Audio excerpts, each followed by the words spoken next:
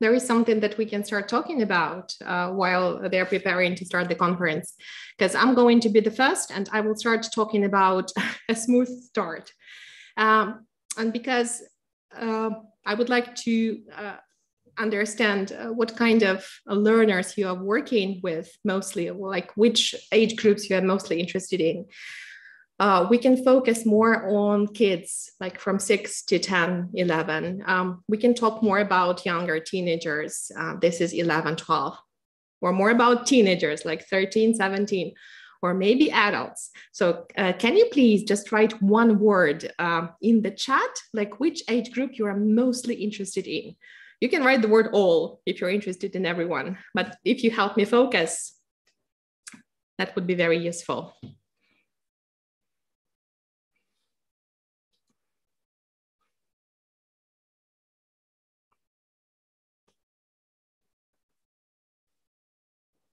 Adults. Sorry, I see that some of you wrote about small kids. Unfortunately, I don't work with kids who are preschoolers, but 6+, I do. So I hope it'll be useful. Teenagers, all, primary. So we have very diverse groups. So, okay, I'll try to talk about the main principles that could be applicable for everyone then. And of course, remember that you're allowed and encouraged to ask questions in the chat. I'll try to react as soon as possible. And actually, we can start the conference now. Good afternoon, everyone. Sorry for keeping you waiting. We had some technical issues, but now everything is fine. I hope everyone will enjoy today's meeting, today's event. My name is Yulia Chorna. I'm a marketing specialist at Great Education Center, Kyiv, Ukraine. And this is our third traditional event for English teachers, Great Teacher Talks. Thank you very much, Lida, for entertaining and for welcoming the participants today while we were fixing some things that needed to be fixed. So actually, Great Teacher Talks is the traditional event that we hold 2 or 3 times a year for English teachers.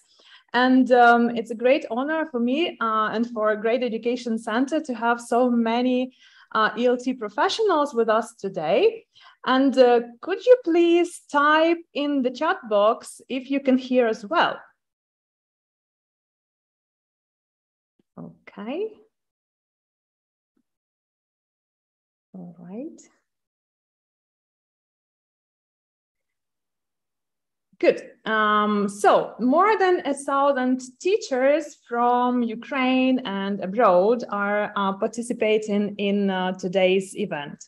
And many of them are watching us live, not only in Zoom, but also on Facebook and YouTube and Telegram. So greetings to everyone. If you are watching us elsewhere, not in Zoom, you can also type where you are now. And those of you who are here in Zoom, please let me know which city you are in and probably which country you are in now.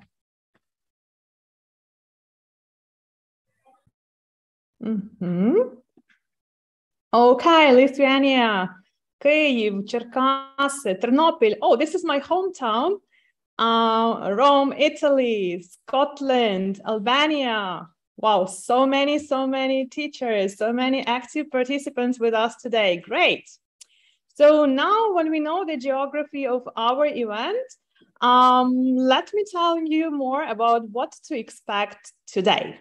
So we are going to have 3 wonderful sessions with 3 amazing speakers and they are experts from Great Education Center. All of them work as teacher trainers and teachers, and they are eager to share their best practices and experience with you. And the school year is just around the corner, so we decided to talk about things that will come in handy for any teacher who works at public or private schools, and especially for those who would like to gain new knowledge and skills and apply them in their classroom straight away. Are there many teachers who would like to gain some new knowledge and skills today? Let me know in the chat box. Yeah, okay, great. That's great. All right, so I believe that most of you are constant learners and love what you do. And so do we here at Great Education Center. And we are sure that everyone needs a confidence boost from time to time, whether you are a new teacher or have been gracing classrooms for years, especially when you meet new challenges. The education landscape shifts and you find that you need to make some changes to your teaching practice, and especially at the beginning of the new school year. So today, the first session was by Lydia Simak. You already know her. Is going to look at simple steps to how to get started smoothly and set up clear classroom routines that will make the learning process clear and comfortable for both learners and teachers. And you will learn how to establish classroom routines, prevent and solve common misbehaving issues probably, create positive learning atmosphere, and quickly switch into English, yeah? Because very often our students don't want to speak English in the classroom and they prefer to use language one, which is Ukrainian or any other language of your native country. So the next session by Oksana Nazarchuk is going to discuss what stands behind the phrase understanding of meaning and how to check this understanding using concept checking questions. So if you have ever been to the CELTA course or the TKT course, you've probably heard about this abbreviation, yeah, but if it's something new for you, believe me, it's a very useful session because we're going to discuss how to make those questions and why we need to ask them, yeah, so we will answer the most common questions. What do we explain first? How to form those structures, what it means, when we check understanding, and when we check understanding. And finally, the third session by Olena Bochkaryova is going to share some useful tips and strategies of how you can prepare your students for use of English and writing parts of B1 preliminary exam and B2 first exams for schools, which are very popular, especially now, because everyone is learning English and wants to prove their proficiency by an international certificate. And these parts of the exam are believed to be the most complicated sections. So Olena is going to talk about these parts of exams. I would kindly ask those naughty participants who are drawing on my presentation to stop doing this, please. Yeah, we are nice and well-behaved teachers here. Yeah. Those of you who teach online, I believe they also don't like when students do so. So I would kindly ask you to not to annotate on my screen because my presentation is going to be interesting and nice, okay? Thank you very much. Let's move on. Let me remind you about the certificates because most of you would like to get them, I believe, and you will surely receive them after today's 3 wonderful sessions. And they will be emailed to you together with the recording of this event, and you will get this follow-up email on Monday. So please make sure that you check the spam and promotions folders because it usually drops there. And you will also receive a special gift from Great Education Center. So please, it's not a gift, it's an information. So please do check it. And if you have any questions about certificates, they are not going to have your name there. So you have to download them and type your name by yourself. All right. So let me start probably. So what does it mean teaching with confidence? Teaching with confidence is the essential ingredient in creating a great class, right? Confidence comes through building capability, and capability comes through repetition and experience. Let me give you an example. Are there any drivers, are there any people who drive a car present at today's session? Let me know in the chat, please. Yeah, we have so many teachers driving cars. That's so nice. Okay, so you will know what I'm talking about. Okay, so I got my driving license 2 years ago, and I wasn't very good at driving. And my car used to stall when driving up the hill, and I was really frightened to outdrive other cars. And sometimes I failed to fit into the turn. That was at the beginning. And now, 2 years later, I can do those things without effort, and I feel much more confident about my abilities. There are many things that I still cannot do, obviously, but I have confidence that I'll be able to do it successfully. So the confidence comes from having done it, and there is no way to fake that. There is no way to be truly confident about your ability to do something that you've never done or you only done a couple of times and aren't very good at. And the confidence won't come until after you've had more experience. Obviously, the same thing is true in teaching, and the longer you've been at it, the more your confidence will grow. But there also has to be some repetition. So the only way to be good at teaching is to do the same things over and over again. And the more you do something, the more confident you will become at it. You will remember when you did something before and it didn't work, and you will be able to tweak it, and you will learn from each experience to make it better and better. Great Education Center that I work for is 13 years of work and experience in ELT market of Ukraine. Great Teacher Training is a team of 70 plus certified teachers and teacher trainers, and 100% of them are internationally qualified professionals with teaching qualifications such as CELTA, Delta, CELP, CELT-S, TKT, and other international qualifications.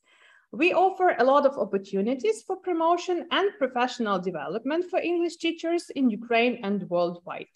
So if you visit our website, grade.ua, you will find that we offer 1 week to 4 months long courses, such as CELTA, Delta, TKT, and Delta Module 1 preparation.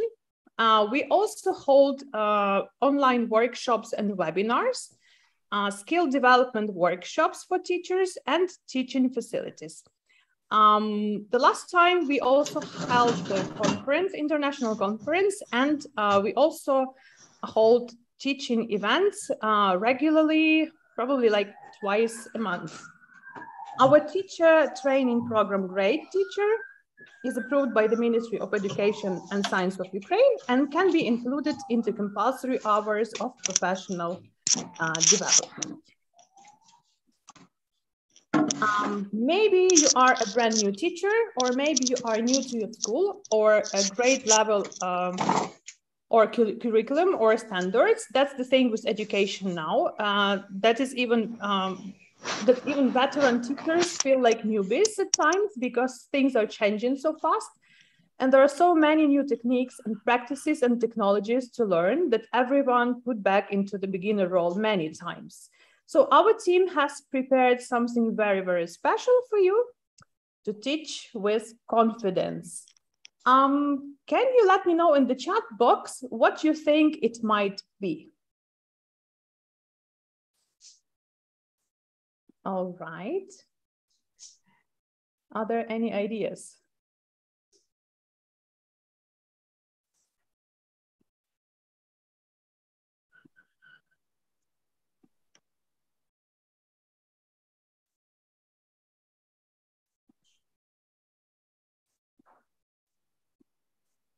Oh, secret agents. Okay, we have some people who know something. Not to be afraid of teaching, a new course. Okay, any other ideas that we have here? Okay, I can see that some people already know, but I will ask you to keep quiet, okay? And now I'm going to tell you what it is. All right.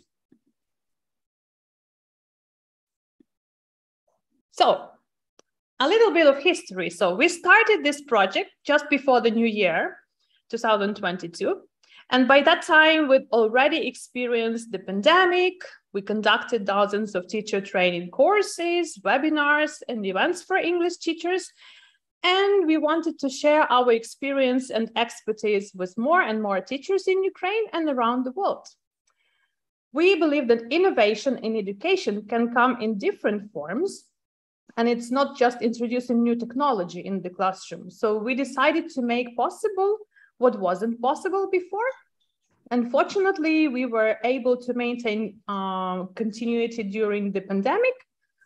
We've experienced this at our center. So we innovated by offering new methods of teaching knowledge transfer. So we gathered a team of enthusiastic professionals who, despite the war in Ukraine, didn't give up and wanted to support teachers in these circumstances. So we have been working days and nights and under fire and sirens, and we made it. All right. Let me show you the video probably of how it was, yeah? Okay.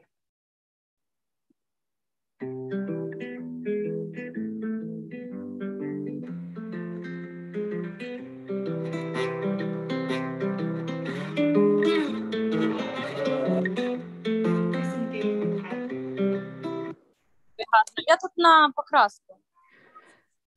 All right, let me mute someone who is talking. Yeah. All right. So we have created an innovative professional online self-study platform for ELT professionals, which is called Great University. So we believe that our country is on the verge of a dramatic change, and so is education and teachers. So now let me introduce you to our new products that will allow you to teach your students with confidence and grow as a professional. What do we offer? Right now, there are 3 categories of products available. They are short courses, credentials, and video library. And let me tell you more about our short courses. So the first course is Online Tools, which is a course by Christopher Rees, a Delta Module 1 CELTA, CELP, and CELP as trainer at Great Education Center. And in this course, we look at various teaching tools for online learning, explore ways to use them for language teaching. And of course, we pay attention to teaching skills and systems online, as well as classroom management. So no matter how long you have been teaching online and which tools you will finally decide to use, this course will help you to exploit your learning, your teaching strengths and find the approach that's right for you, your students, and your teaching context. Our next course is on task-based learning. It's a specialized course for those who would like to deepen their knowledge and understanding of this approach. And it's written by Irina Avalishvili, a teacher from Great Education Center, who is also CELTA, CELT-S, and Delta qualified one. And here we look at principles behind TBL, learn more about TBL lesson frameworks, learn how to adapt course books, materials, and supplement them with TBL tasks. Our next course is my favorite, number 1, because I took IELTS exam, and if at that moment I had known about this course, I would probably have taken it, but it hadn't been created yet. So it's a course on teaching IELTS essays. And if you are planning to take this exam, or if you are preparing your students for this exam, it's the best choice for you. Written by Andrei Pigarev, who is not only a teacher trainer, a CELTA tutor, he's also an IELTS certified trainer and international speaking examiner. And Andrei works for Education Center as an academic director. So in this course, we look at the requirements for writing IELTS essays, types of essays, how to organize ideas, how to assess essays, and what criteria examiners use to assess the essays, the systems of teaching IELTS essay writing, and of course, effective tasks and activities for developing essay writing skills with your students. So if you are interested in teaching IELTS, I highly recommend this course. The next one, it's a course written by Lydia Simak. You've seen her today, and she's going to be the speaker at our event. So if you are teaching young learners or beginner levels of adults, this course is a great help. So it's written by Lida, and We look here. We look at flashcards. It's one of the classic teaching tools, but it's very useful one. And we look at the features of flashcards. We analyze the most efficient ways to use flashcards in the classroom, demonstrate the ways teachers can use flashcards for controlled and freer practice. We look how to use flashcards with young learners, with adult classrooms, and we provide you with some ideas for making your own flashcards. So taking this course means that you will be better able to use flashcards as an effective tool in your teaching practice. So if you work with kids or with the beginner levels, I highly recommend this product as well. The next course on classroom management is also my favorite one. So all of them are my favorite ones. It will help you not only to better understand and manage your class, but also to be able to practically deal with the challenges that the classroom presents. It's written by Andrei Pigarev again, and you will learn about the basics of classroom management, such as rapport, interaction patterns, teacher talks. You will learn how to manage task cycles and deliver instructions, how to monitor different kinds of tasks, how to give feedback, right? And of course, Andrei offers, looks at problems and offers the solutions that might help you to manage your classroom. This course is recommended to be taken if you would like to do the CELTA course. And it will be very helpful for you because after this course, you will get the tools that you will need for the CELTA course. So the next one is the course on lesson planning. I also highly recommend to take this course not only for those who would like to do the CELTA course, but also for teachers who are experienced. In this course, we look at the main components of the lesson plans and why we need to write them, right? So we will pay special attention to the task cycle. We will talk about how to set tasks, how to monitor students, how to give feedback. And Lida looks at the lesson stages in a very deep detail. And she gives you different techniques that will help you save time when planning your lessons. So I also recommend this course for all the teachers, experienced and new ones. Misconceptions about teaching and learning. It's a course for those who are new to teaching profession.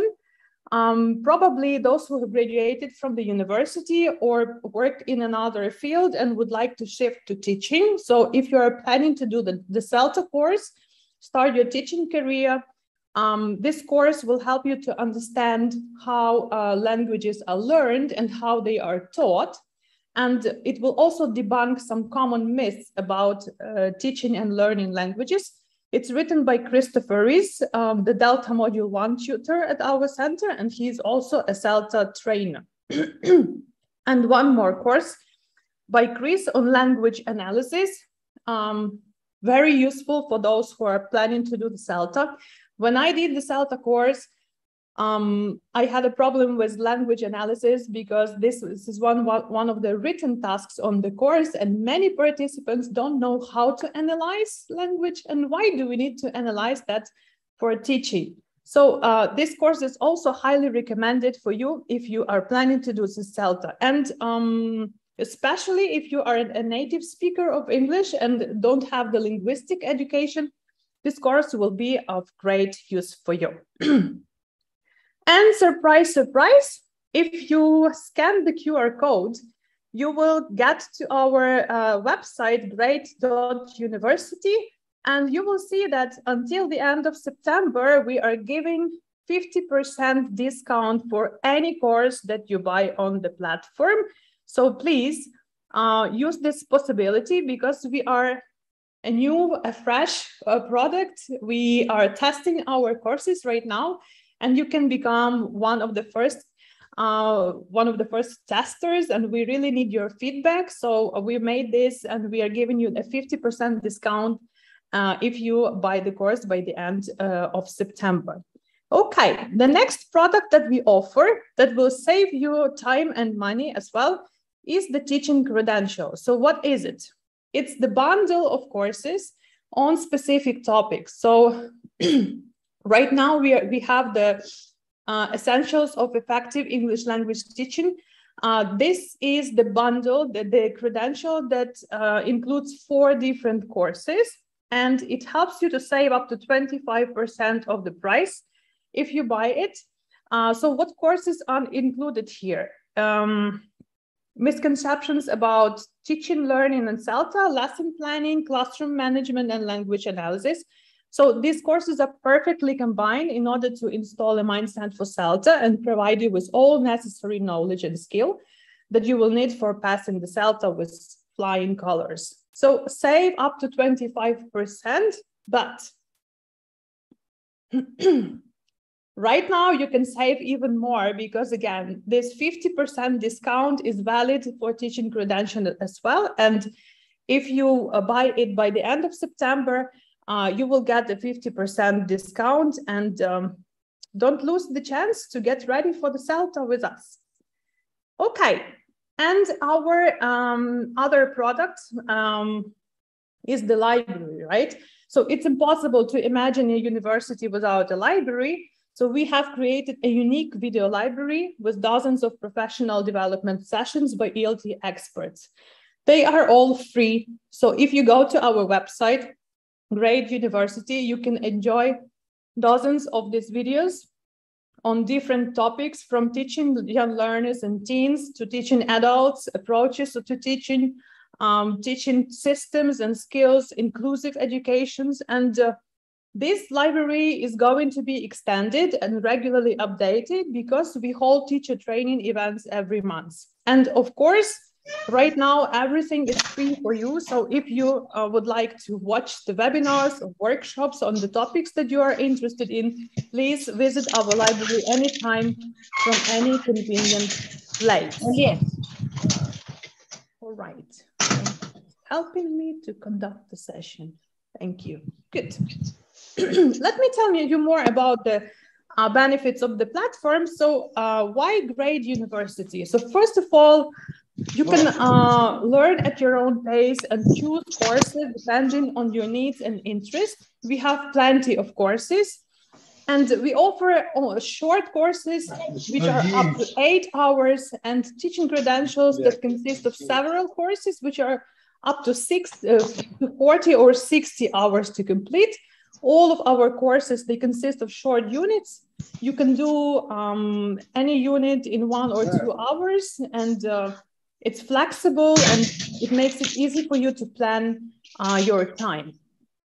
The tasks on the platform, they are interactive, and this will make your learning journey exciting and interesting. And all of them are self-study, so you don't need to wait for the tutor or for the teacher trainer to check your task. You immediately get the correct answer with the comment, with the feedback, and you understand why, for example, this or that answer is wrong or right. So units, they have similar structure, and then they allow you to get into the rhythm. Let me show you the video of how it works, right? All right, just a moment. Would like to show it with the sound. All right.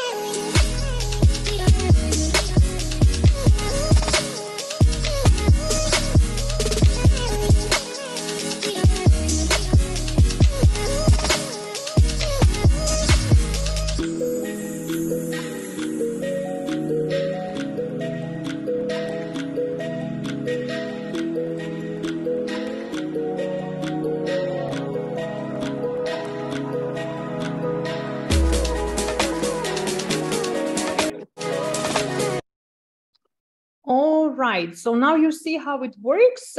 It's better not to see, but to try, of course, right? And all right. Talk about the other things that we have on the platform. So they are all high quality courses from practicing teachers, which is very important. And you can immediately apply everything in your classroom. And of course, we have worked hard on high quality videos and audios on the platform, which include lectures, explanation, comments from tutors, recordings of real lessons, which is really interesting because you can see how our teachers teach and what they do in the classroom. Tips and demonstrations of how to do something by course students, and they are all really vibrant, practical, interesting, and engaging. Yeah. My favorite feature of the platform is a knowledge bank, which is a special feature, and it contains the key information from each course of unit. So you don't need to take any notes because everything is kept in the knowledge bank. And it's not only the summary of the unit, but also a selection of useful resources, templates, tools, and tips and solutions that you can implement in your classroom. The knowledge bank for each course remains with you forever and can be accessed anytime. We also provide a free demo unit in each of the courses so that you could familiarize yourself with the structure of the course and make yourself used to the features of the platform. So if you go to our platform in any course, you will find a free demo unit and you can complete it and enjoy the beginning of the course. All right. We care a lot about the quality of our courses, and that's why at the end of every course, there is a final test to make a final review of what topics covered and to assess your knowledge of the subject. And based on the results of the test, we will issue a certificate for you. So our certificates, they are shareable and CV boosting, and they have a unique QR codes and which helps you to celebrate your achievements. So there are two types of certificates, certificates of attendance and certificates of completions. Both of them are issued upon the final test, depending on the result that you get. So if your result is less than 50%, it's certificate of attendance. If you get a higher score at the final test, you get a certificate of completion of two types again, the pass and pass with merit, which is really nice because everyone will see that you are an excellent learner and teacher. And we also issue the teaching credential, which is a certificate with all the courses that are included in that credential. So for example, if there are 4 courses in the teaching credential certificates, you will have the information about all the courses that you've taken in that credential. What is interesting that all of them are generated automatically. So no one can influence, right, the results of the test. So everything is very objective. And all of them meet the requirements of the Ministry of Education and Science of Ukraine. And all our courses can be counted as compulsory hours of advanced training. So you can come to school.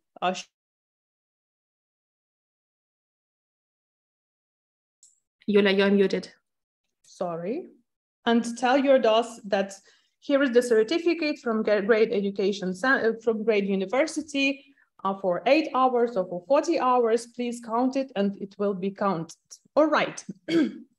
Our platform is compatible with all devices, so you can have the best learning experience from the comfort of your home or any place in the world, using a smartphone, a tablet, a computer, or whatever device you love. Let's talk about the prices, right? Everyone is probably interested in prices that we have now. So you can see the old prices and the new prices, which are now reduced to 50% and which are in US dollars, because this is the international platform, not only for Ukrainian teachers, but for teachers all around the world. And what is necessary to mention here, that you can pay for the course in only one click, but pay attention to what currency rate is on the date when you buy the course. And of course, it will depend on your bank, not on Grade University, which currency conversion they use. So if they use the double currency conversion, double check it with your bank, right? All right. And of course, we are an online teacher training unit of Grade Education Center. We are not just a simple online platform. Our center is the largest educational center in Ukraine, and is the largest authorized Platinum Center of Cambridge Assessment English in Ukraine, Central Asia. And you can be sure about the quality of the products that we offer. We are working on expanding the range of courses, so you will see more of them on the platform soon. And we are also working on a blog that is going to be launched in September. So you will find interesting materials and articles on professional topics from our methodologists and teachers. And we are extending our team, and we are looking for course writers, and we are looking for talents. So if you are interested, please contact us, and you can see the contact on the screen right now. I would like to thank the people who have already tested our products. This is a fresh platform, and there is a lot of work to be done, and we are testing it and fixing everything and improving our platform.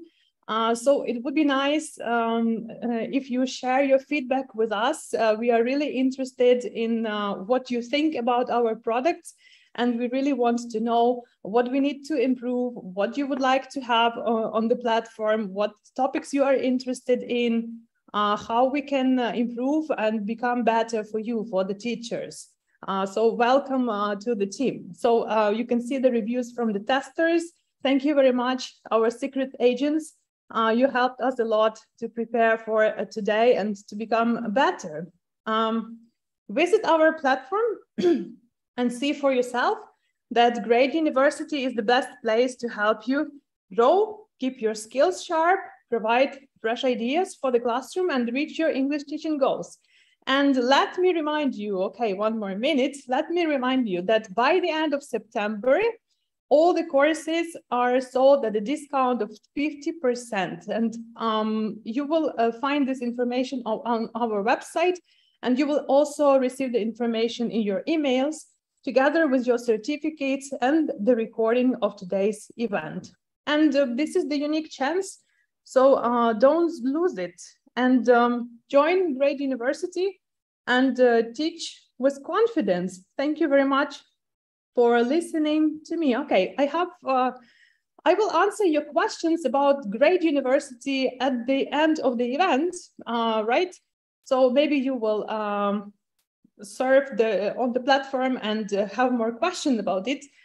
We are a little bit late, so let me introduce the first speaker of today's event. It's Lydia Simak. You've seen her already. Lida is the author of 2 super practical and useful courses on our platform. And she is a guru of lesson planning and a teacher who knows 1001 way to use flashcards in ELT. She is a CELTA trainer and an amazing person. And meet Lida and her session, School Year, Smooth Start for Everyone. Yulia, thank you very much for such a flattering introduction.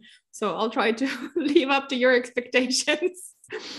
I'll buy you coffee next time. You're so nice today. Okay, everyone, let's start talking. Again, I already asked you to share like what age groups you're interested in to talk about today. So I saw kids, different ages of teenagers, adults. So we will try to talk about everything. Please feel free to ask your questions in the chat. I will try to react to them and talk to you. And because this topic is not very focused, I will talk about everything if you ask questions, I will probably go deeper into some aspects you are more interested in. I already see some questions. Primary school. Okay, we will talk about the primary school students. Yulia, I'm not a host or co-host. Can you please make me one? I can't share screen.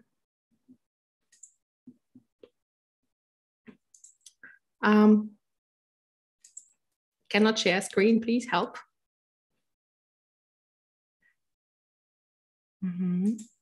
Okay, thank you very much for writing the age groups. Okay, we will talk about, okay, teenagers, adults, primary.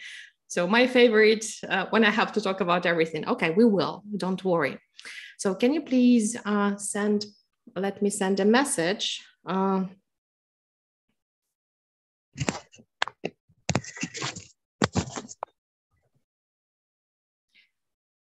Okay, just a moment.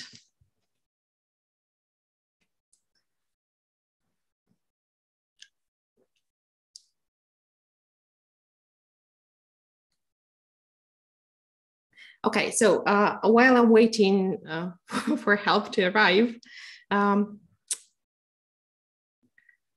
so I can do everything now. Excellent.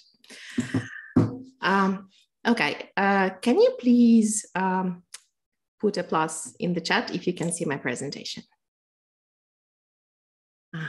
Thank you very much. So let's start talking. Before we start talking, I will tell you a little story. I rarely tell anyone. I started teaching when I was 18. I was still a college student. I was very, very young. And I started teaching in a local, actually the school that I graduated from. And of course, I was given the worst class ever, to train on. Nobody wanted me to spoil good kids. So I was given the troublemakers. And my first lesson looked like the War of the Worlds. If you ever read the book or saw the film. So actually I was looking at the book. I didn't see what my students were doing. And while I was telling something, they actually started, they took the plastic pens, they started chewing paper and shooting each other. And because they were doing that quietly, I was not looking at them. So I ended up with the class filled in with those chewed paper balls all over, and actually all the walls and the watch over my head covered in those chewed paper balls. And I didn't realize that until the teacher who was teaching after me, found me after my lesson, mad and furious, and she started shouting at me and she made me clean the room. I still don't know how I actually managed to continue my teaching career after that. But now I realize that actually that happened because I didn't know how to start with my students. I didn't know what to look at and what to do with them. Hopefully I learned, and I'm very happy if I can share something with you that will make your lives a little bit easier. So what we will start with. So I want to start with asking you, so what are your concerns about the start of a school year? I will give you 40 seconds to write one short sentence in the chat. A little example from me, for example, students misbehave. That's a typical concern. Can you please write your concerns in the chat?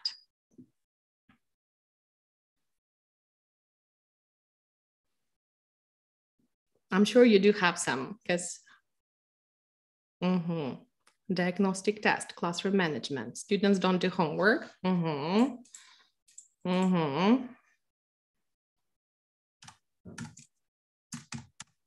Misbehaving, students don't listen, okay. Lack of attention, that's a good one. Weren't able to study online, online. Okay, yes, understand you. Ignore the teacher's remark. Oh, that's my favorite. Students ignore you or ignore me. No motivation. Okay. Tiredness due to online learning. Okay. Discipline. online. Cameras. Cameras off. Also, that's a typical problem. We will talk about this. Students feel bored. Discipline. Okay. Methods for keeping students engaged. Okay. You should feel your 4 skills to conduct anything. Yes. So thank you very much for sharing. I understand that I will try to address knowledge forgotten. Well, unfortunately, it will not be fixed on the first day, but eventually, I think that it's easier to address the knowledge lack than the lack of discipline, because if you don't have the discipline in your room, learning will not happen. New textbook. If we have time, we will talk about this, Elena. Okay, so here are the situations that I prepared for you. So students don't understand what I'm saying. Might be similar to they ignore, they don't listen. Students don't want to work in pairs or groups. If you use pair work and group work in class, sometimes you might face the situation when you set up a very nice activity, you put them in pairs or you put them in groups and they don't talk. This is one of my biggest fears, actually. This is something that might be my nightmare when I sleep. But hopefully I know some methods how to address all these things. So something important that might help a lot with most of the problems that you mentioned is this. We need to establish class routines. The word routine, when we talk about English, is it something positive or something negative? Can you please put a class plus or a minus in the chat? What do you think about this? Yay, I love teachers. Positive, exactly. So routine in English, this is not something boring, but this is something usual and predictable. So why is it important to have clear, understandable routines in class? Can you please write 1 or 2 words in the chat? They know what to expect. Thank you, Natalia. System. Thank you, Oksana. Structure. Thank you, Anastasia. Discipline, safety. Yes. Thank you, ladies and gentlemen. So forming habits. This is the word I was searching for. When we are in the situation, when we don't know what to expect, this is stress. And the younger we are, the bigger the stress. If you understand what's going to happen, yes, Valeria, nobody gets nervous. If you understand what's going to happen, if the routine is clear for you, this creates a safety environment for students. And when they don't feel scared or nervous, you will have much fewer problems in class. So routines are important. And we will talk about how to establish them and what these routines need to include. So we will start talking about what to do in the very first lesson. So you meet them for the first time. Very high chance that this will be online. The first thing that you have to do is you have to establish clear classroom rules. So if you think about your experience as students, like the teacher might be any kind. I mean, a strict teacher or a funny teacher, whatever teacher. It's always easier if you know what the requirements are, what the rules of the game are. And if students know that, for example, they have to keep their cameras on, and this is the rule. If you establish this rule from the very beginning, it will be so much easier for you, because if you allow them to stay without their cameras when you start teaching them, and then somewhere like a month later or a few weeks later, you start talking about turning their cameras on, it will not work. But if you think about it, it's going to be online and you know that you might have problems with cameras. Make it a very clear rule. So students need to be aware that when they are in your lesson, their cameras must be on. You have to talk about it. You have to explain why it's important. And if they don't do it, you have to react. Because if you don't follow your own rules, they will not work in class. And the rules that are not followed, they are not rules. So this is a problem. It means that if you establish a rule in class, you have to be consistent. It means if you ask students to turn on their cameras, it means that when they do not turn them on, you have to ask them to do it. If you do it every time, every lesson, all the time, I believe that students get tired of it. They know that you demand the cameras on and they will do it. There might be some situations when there is a problem, like a person can be abroad and they have nothing, they don't have a camera or something like this. But this should be an exception. And you have to talk about this in class, because this exception, it shouldn't infect the whole classroom. So if they have their cameras, they have to be on. If you set it up as a rule, it will work so much better than not setting it up as a rule. So this is a typical problem, but if you are consistent, it works. My typical example, I don't know if you remember, like 10 years ago, when we had that marshutkas that appeared in Kiev, there was the transport, and it wasn't the government transport, but there was a kind of a private transport. And a lot of people asked them to stop, not on the bus stops, but somewhere. Can you stop near that supermarket? Can you please stop at this crossroads? Can you let me out here? You stopped here. And they did it. And there was a lot of problems with the traffic because like they stopped everywhere and the cars couldn't move because of them. And it looked really chaotic.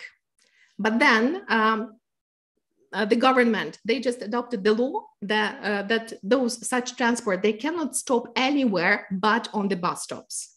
And because they started busting, those drivers who violated the rule and who broke it, and I think there was a punishment because of that, people actually learned to ask for a stop on the bus stops very, very quickly, because the government was persistent and they were consistent, and they did, they introduced the rules and they stick to it, and they punished people who broke. So it works very well. If you establish the rule, everyone must follow the rule. It works very well if you do. If a student refuses it, what might be done? We will talk about this because, guys, it doesn't mean that you just come to class and you start, a lesson with a very strict person who kind of says, okay, starting from now on, we have these rules. You cannot break.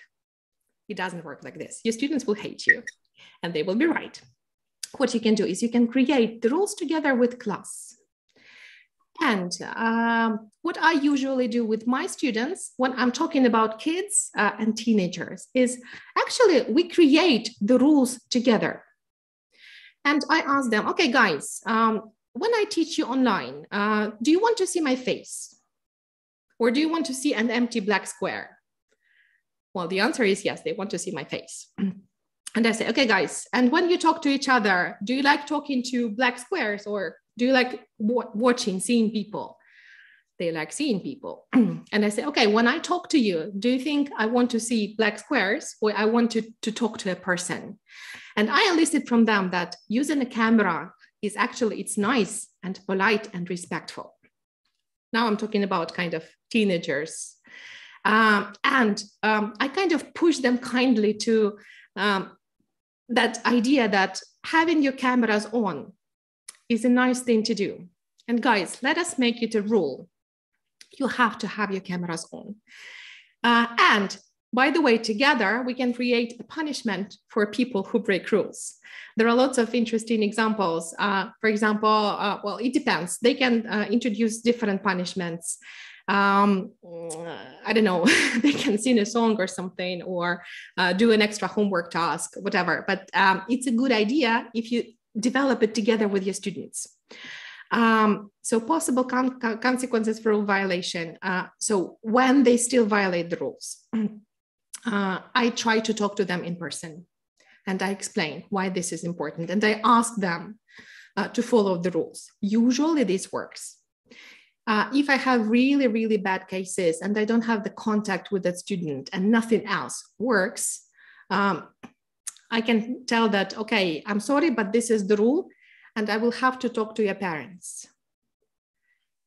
Usually this works, but you cannot tolerate breaking the rules, because if one person breaks the rules, it infects everyone and you don't have discipline in your class. Well, unfortunately, this doesn't happen in every class. And it doesn't happen for a couple of reasons. And the reasons we will discuss in the next slide. Just put a mental tick here. I just wanted to show you what you can do with your class. So example from my school life, I still do it, but I don't take pictures. You can sign a contract with your students. This is from the times when I was a school teacher. I still have a couple of photos that on the first day, I met my students. If you have a look, they're like 12-year-olds. So they're young teenagers. And we developed a contract. And if you look at it here, this is what the teacher must do. And you see that we started talking to them about the rules for me. And you see what they wanted from me, normal amount of homework. I promised them not to give too much homework. Mustn't speak, mustn't scream. I'm the person who doesn't scream, so it was easy for me to promise not to scream at them. And the teacher must speak English only. So these were the demands from the students to me. You might feel a bit worried about, okay, how can I allow my students create rules for me? Oh my God. You know, every time they created a stupid rule. For example, when someone said, okay, the teacher, you only put us 12s every time. There was always a student who said, oh, it's going to be unfair, you know? So they regulated the stupid rules inside that classroom. And if they didn't, if they kind of double dared me, okay, the teacher, we want 12s every time. I said, okay, no problem. I can put you 12s. But do you think it's going to be fair? I will put a 12 to a person who works hard, and I will put a 12 to a person who doesn't do anything. If you are not from Ukraine, at 12, this is the highest mark in the Ukrainian school. And this helped me, you know, cause that reaction that the students said, no, this is not a good rule, teacher, let's not put it on the board. And they said, okay, you are, you set the rules for me. Okay, I will not put it on board. Not everyone is happy. So you say you manipulate them. But usually, well, they're nice kids and they will suggest nice and sane things for you. If they suggest something crazy, talk to them, elicit that this is not a good thing to do. And look at the rules that we created together for students. So the rules are must do homework. This is always my rule. Then must speak English, mustn't chat, must be quiet. Can you please mute yourself? I'm sorry, because I hear some noise. Thank you. Mustn't play, I meant, I don't know, mobile phone games or something like this. And mustn't rock chair. That was a crime in my classroom when I was a school teacher, and mustn't chew gums. I was the funny teacher at school because I always knew who had a gum in their mouth, even though they tried not to chew. So that was another moment of humor in my class. So, and we signed this contract. I signed it as a teacher, and you see that there is a student signing it. And I had these contracts with all my students. And if you look at this is one contract. I have another one. They were actually different for each class because each class had slightly different focus. Like here, again, mustn't use gadgets, must do homework. It was very similar, but it was formulated in a different way because I elicited these from kids. These contracts, they work very well with young teenagers. Older teenagers might not be very interested in signing contracts, but if you think that it might work well with them, you can do it. So usually it works very well for younger teenagers and like for, I don't know, 12, 13, 14, because they feel that they have the power and they like feeling that they rule and they create rules in class. So something else you can do, remind students about the rules. So these are the reminders that I took a picture of at grade. So these are the rules that grade teachers use in class. And every time somebody violates the rule, what you can do? Can you see what I'm doing? Do I even have to speak? I can point to the rule and just look at them. So remember, you have to be consistent, right? So you have to remind them to follow the rules, but be nice and encourage them to do that and praise them for following the rules.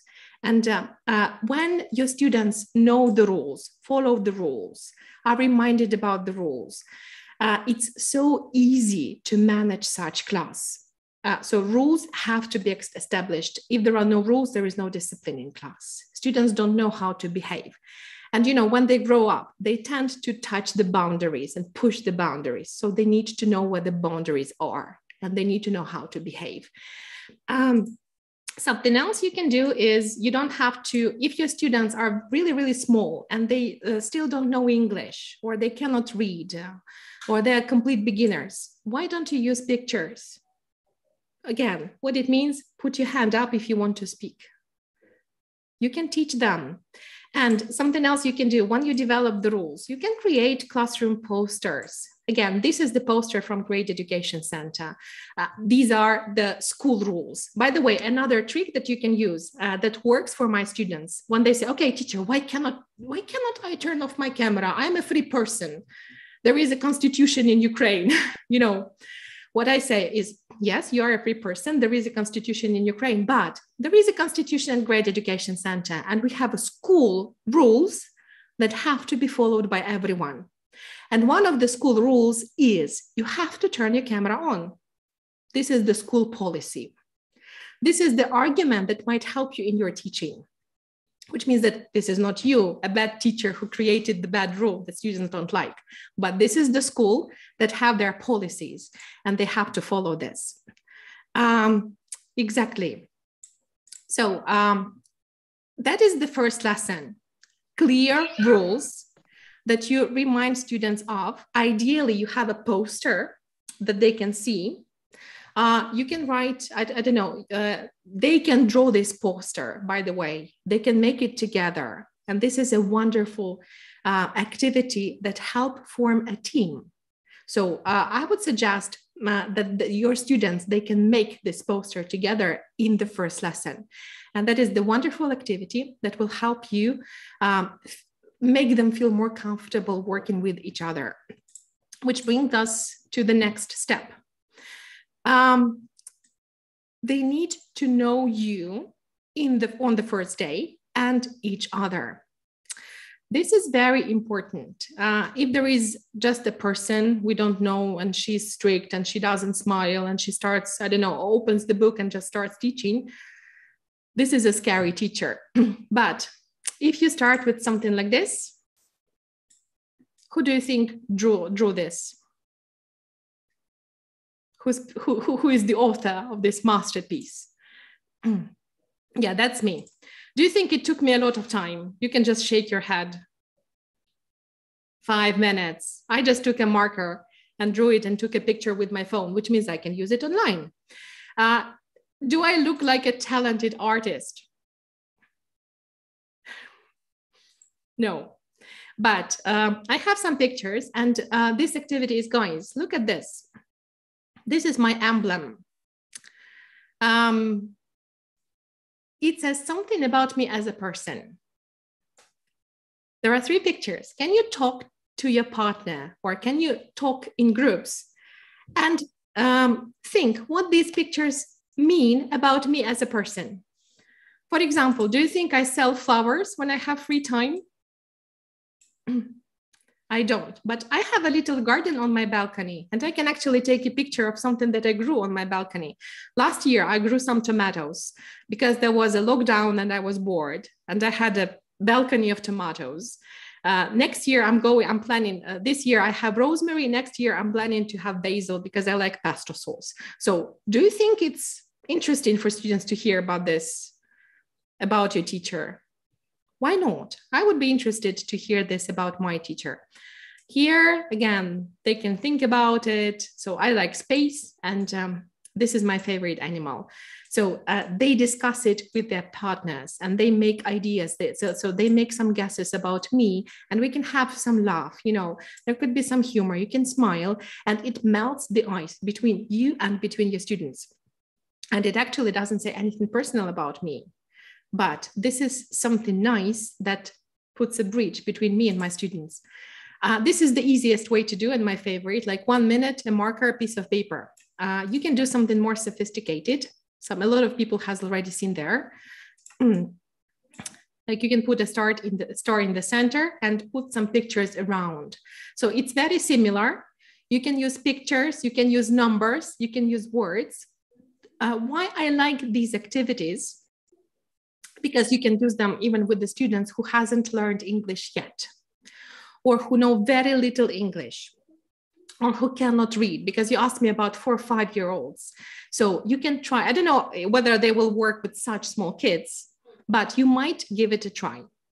The next step, after your students make guesses about the teacher, they do similar stars or drawings about themselves, work in groups and make guesses about each other.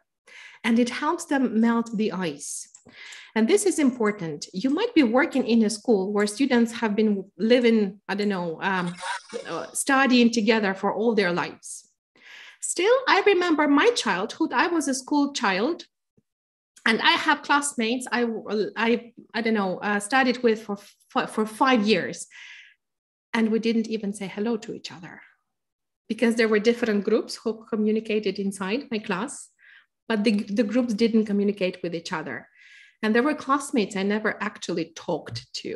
And when I think about it, that is terrible and crazy. But the problem is that we were not properly introduced to each other.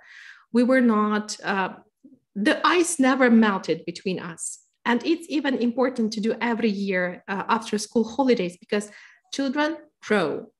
And when they become young teenagers, they turn from kids to young teenagers, their attitude to each other change and they become strangers to each other when they become teenagers. So you have to do such icebreakers every time they have a summer break, because you have to reintroduce them to each other. Some of them change so fast. Like 2 months ago, there was a girl wearing school uniform and I don't know, looking like a perfect A student. 2 months later, she becomes, I don't know, punk with, I don't know, pink hair, something like this, strange clothes. So they change a lot and they need to be reintroduced to each other. You can Google icebreakers in class and online. I will suggest a couple of ideas. Here, I think just, okay. I will suggest a couple of ideas later, but there is an important word that you already heard from Yula Chorna and from me. So you need to establish rapport. Rapport means good relationships between students and the teacher, and when students have good relationships with each other. Because if you want them, you teach them English. Teaching English means that they have to talk, because they have to speak. This is not maths that you can just, solve problems and not say. Who students speak to in a lesson? Not only to a teacher, they have to speak to each other because they have to, discuss things, practice their English. And very bad situation when students don't want to talk to each other. And I've had classes like this when they didn't go very well. They didn't get on well with each other. They didn't talk, sometimes hated each other. And I couldn't change their partners. Like they had a friend they were talking to all the time and sitting next to. And There were kids who were ostracized and nobody wanted to talk to them. And I still had to teach them English. So I had to fix some problems in this class in order to be able to actually teach them. So, and there is a solution for such things. If there is nothing, serious, if there is no serious conflict, all those things can be fixed. And they are fixed by several things. First of all, you have to melt the ice at the beginning. Remember my activities with that star and with that emblem and so on. So when kids do things like that, they feel more comfortable around each other and they can start talking to each other. Apart from this, you have to have good relationships with class, because if you have bad relationships with your students, learning will not happen. You will have to push them, you will have to make them learn, which is not the nicest policy to both you and the students. There are things that you can do. They're easy, they're obvious, and they're absolutely necessary. First of all, call students by names. When you address them, always remember and call them by names. I'm sure that all of you do, but it might not be something obvious for some teachers who have experienced different studying themselves. Because I remember being a student, and most of the time I was called by my last name, and which is not very nice, not like less than half of the teachers actually knew my first name, and I was a kid, so call them by their names. This is always very nice. Nominate them. Smile. This is very important. I understand that some of you might be strict teachers. Try smiling. Remember, you have rules. Students know what they can do and cannot do. Your smile will not spoil them. Your smile will make them trust you. Sometimes your smile can be, ironic smile or something like this. But anyway, you have to be positive to people. So smile doesn't mean that you're weak or you have no authority. Smile means that you have a good relationship with your students.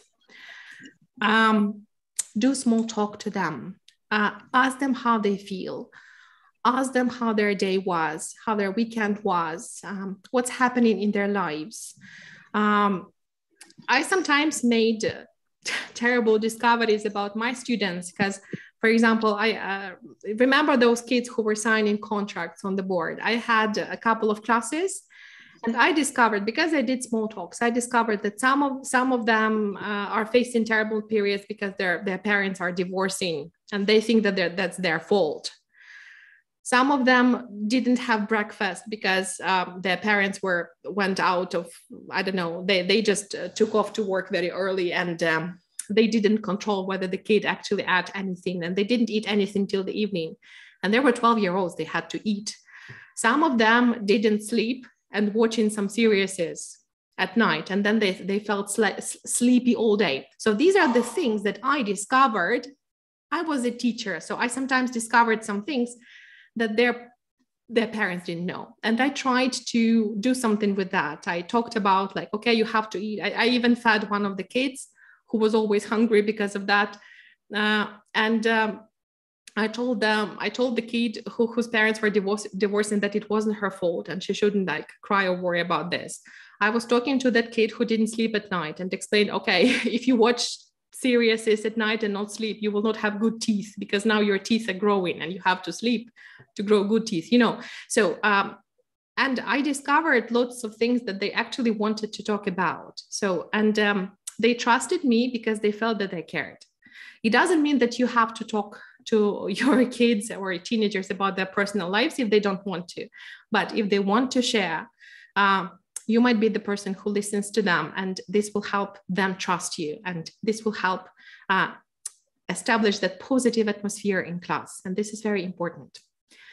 Praise, very important. Praise students for doing something well, for hard work, for being attentive, for doing homework. Praise them when they deserve that. Do not praise for everything, but if the praise is deserved, you have to praise your students. This is endorphin and dopamine.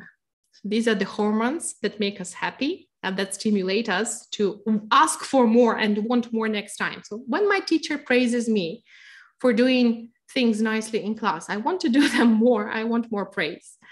So remember to do that. This is important. Very important thing. You have to respect your students, especially when we talk about teenagers. Teenagers are kids, kind of kids, who want to be treated like adults. They hate to be treated like children. They will never forgive you if you treat them like children. But if you treat them respectfully, if you show that you care about their opinions, you will get respect from them. But it doesn't mean that only teenagers need respect. All the kids, adults, everyone needs respect. And they really appreciate if you do show it. So next, show that you care. It's connected to what I talked to you about small talks. It's like if you hear that your student is saying, okay, I'm going to have a competition on Sunday, I'm worried, and this is Friday. On Monday, ask them about how the competition went. They will be very happy to tell you. And it means that you care and they share. And you create that atmosphere of trust.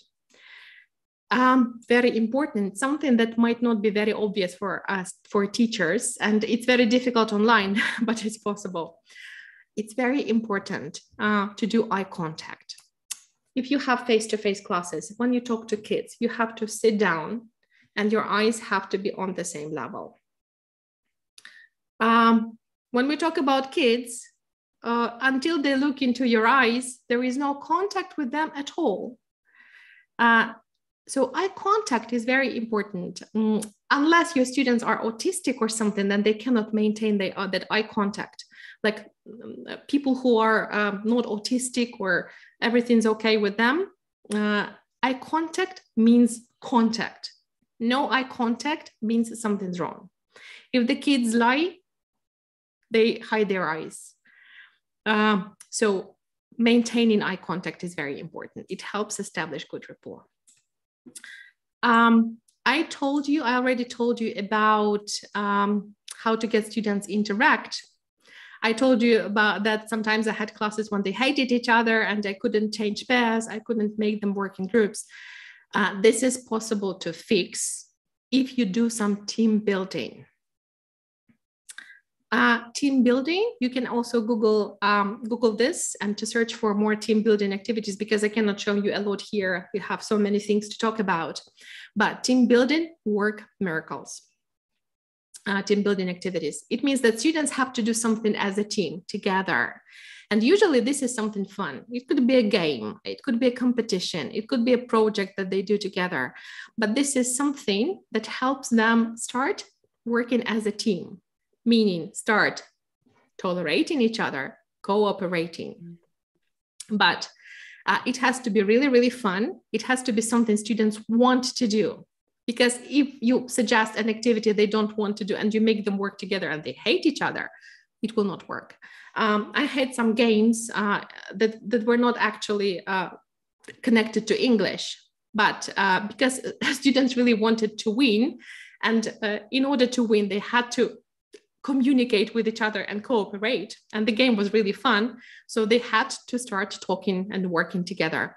And they started tolerating each other. They didn't start liking each other, but at least nobody said to me, I'm not going to work with her, or something like this in the middle of my class.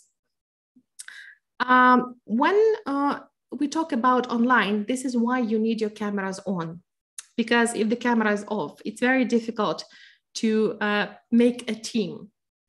Sometimes it works, but the camera is crucial here. It helps students start working in pairs and groups. And this is what you want as English language teachers.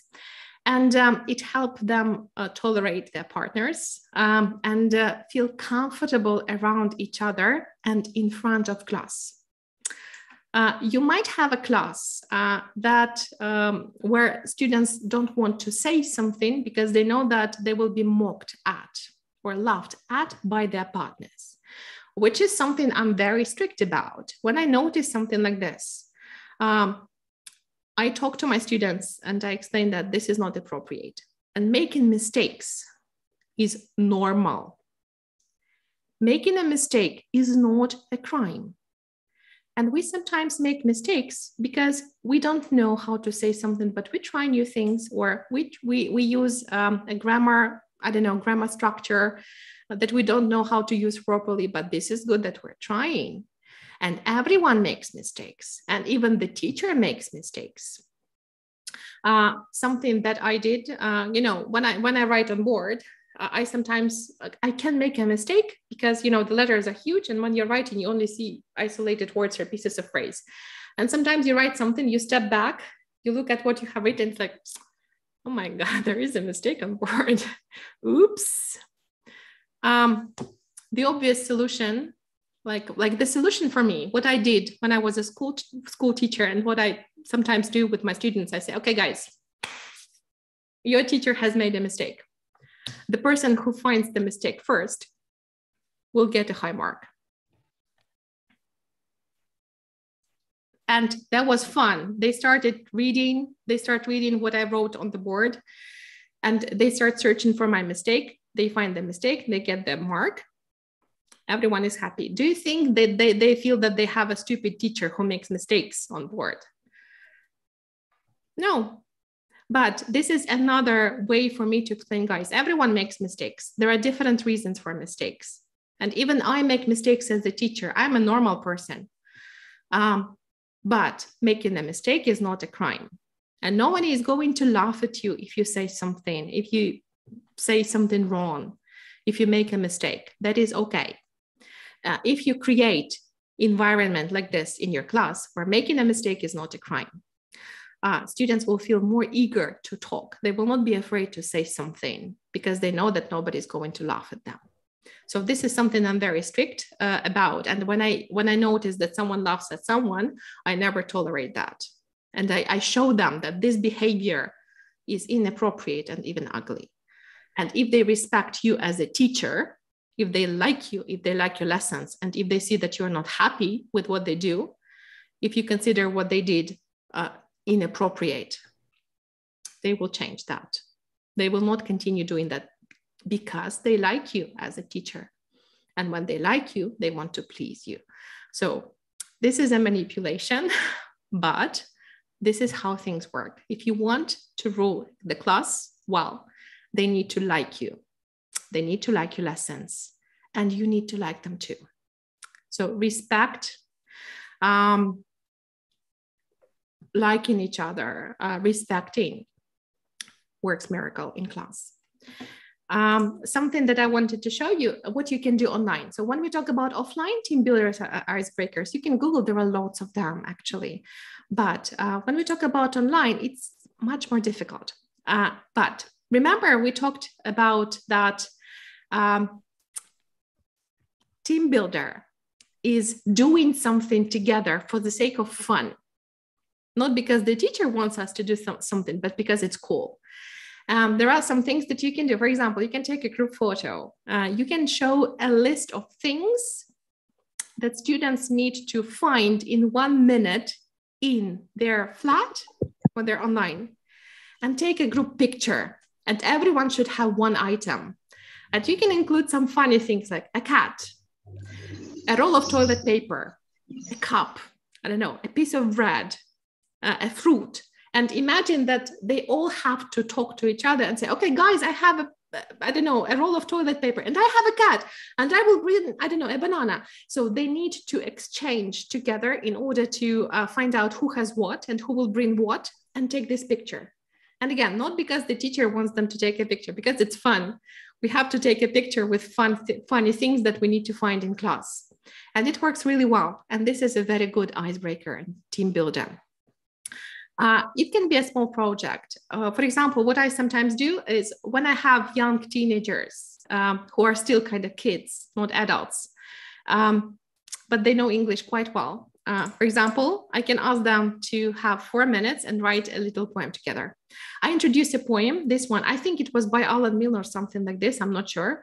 I want to buy an animal, I'd like to buy a cat, but the dog is sure to bite that, so I can't buy that.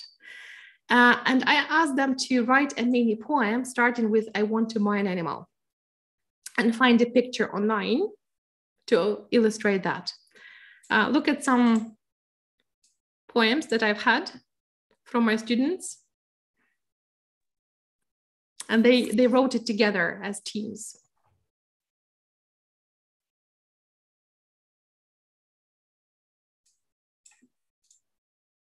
This one is my favorite, actually.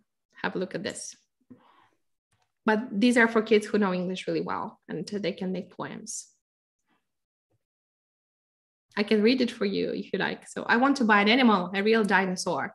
I'd play with it and walk with it and feed it with Roquefort, the cheese. So why not? This is a good activity. But again, if your students, if you think that they will not like it, they don't like poems, they are teenagers who look bored, they will not do it. So you have to select the icebreakers and team builders that are adequate to the age and the needs of the students. But you can Google some, you can share some with your colleagues, and some of them work really, really well, really nicely. So this is one of the examples that you can use online. So icebreakers, team builders, creating positive atmosphere in class, classroom rules, following that rules, reminding about that rules, creating the rules together with your students, showing that you respect them, but you will not let them violate the rules. This is what makes learning predictable, safe, and fun for both you and your students. And this is something that will help you manage them really, really well. Something else we need to talk about is how to make the class learning controlled. One of the teacher's fears is to lose control. I remember that. One of my fears as well. So what you can do, first of all, establish the classroom routines. Everything that we talked about before that, this is a must. If you don't establish the routines, you will not control the class. Next, remember, predictable means safe. Children, especially children, they feel safe only when they know what's going to happen. That's why in kids' class, you start lessons with a hello song, or doing something that you do every class, something repetitive. It calms the students down. When you have clear routines at the beginning, but not only kids need routines, everyone needs routines. So clear routines, they help feel safe. That's why a lot of students, they were very happy to come back to learning when the war started in Ukraine, because it means doing something normal. And when you do something normal, routines are something normal, you feel safe. When we came back to work after the break during the war, we felt so much better when we started teaching because we came back to routines. So next, follow the rules. Don't let them break the rules.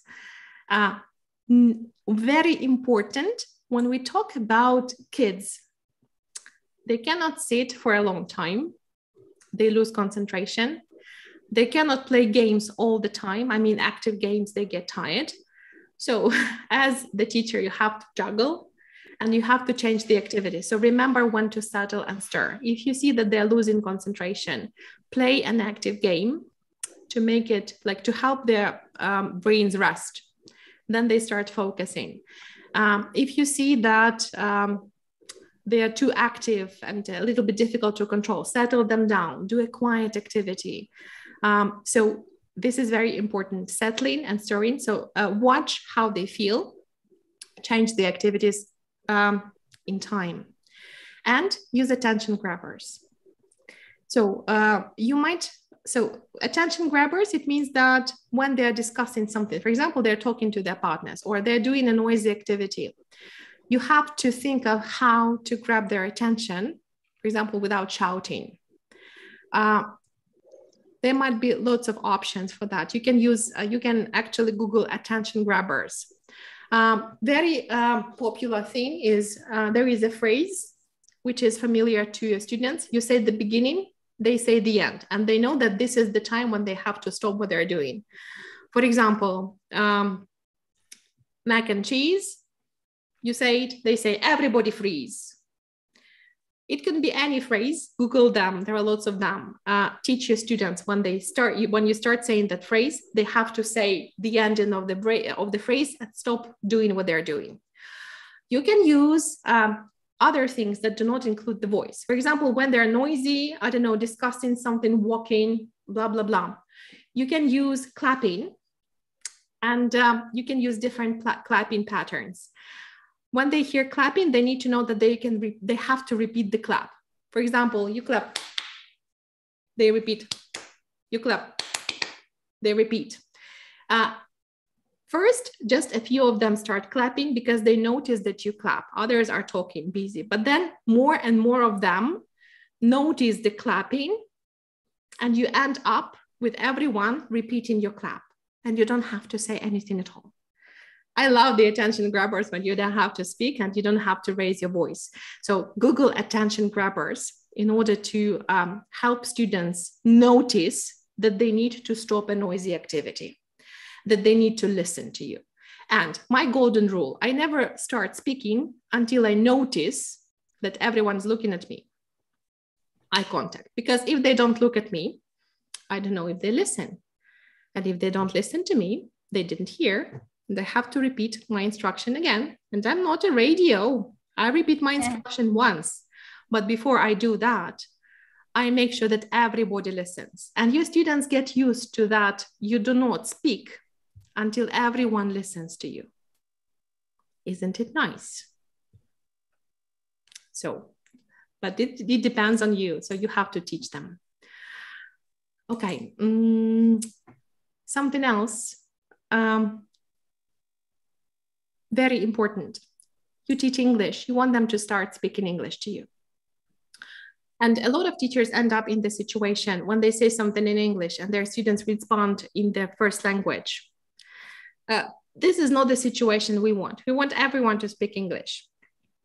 The golden rule is, if you want your students to speak English, you have to teach them. So if you teach them classroom language that they can use to talk to you and their partners, and if you know that they know the phrases because you taught them, you can remind them about the phrases and demand them to use the phrases. So when I hear my students saying something not in English, and I know that they can say it in English, I will not respond. I will ask them, say it in English. But I can only say that when I know that I taught them this and they know how to say it. And again, you can have classroom language posters around your class. And when they say something not in English, you can point to the posters, even without saying something, and ask them to say it in English. They get used to it and they start talking English to you. But again, you have to be consistent. You cannot demand them speak in English if they cannot say this in English, but if you know that they can, because you taught the phrases, demand this, and eventually your students will speak English to you. So what you can do is, I just Googled classroom language posters. See how many results I got. I don't like this one with the toilet. Probably not in my classroom, but there are lots of things that you can use, steal, borrow. You can create yourself. Like, look at this one. Hello, may I come in? The teacher just took a piece of paper. They took 3 board markers and they wrote that poster. It took 20 seconds.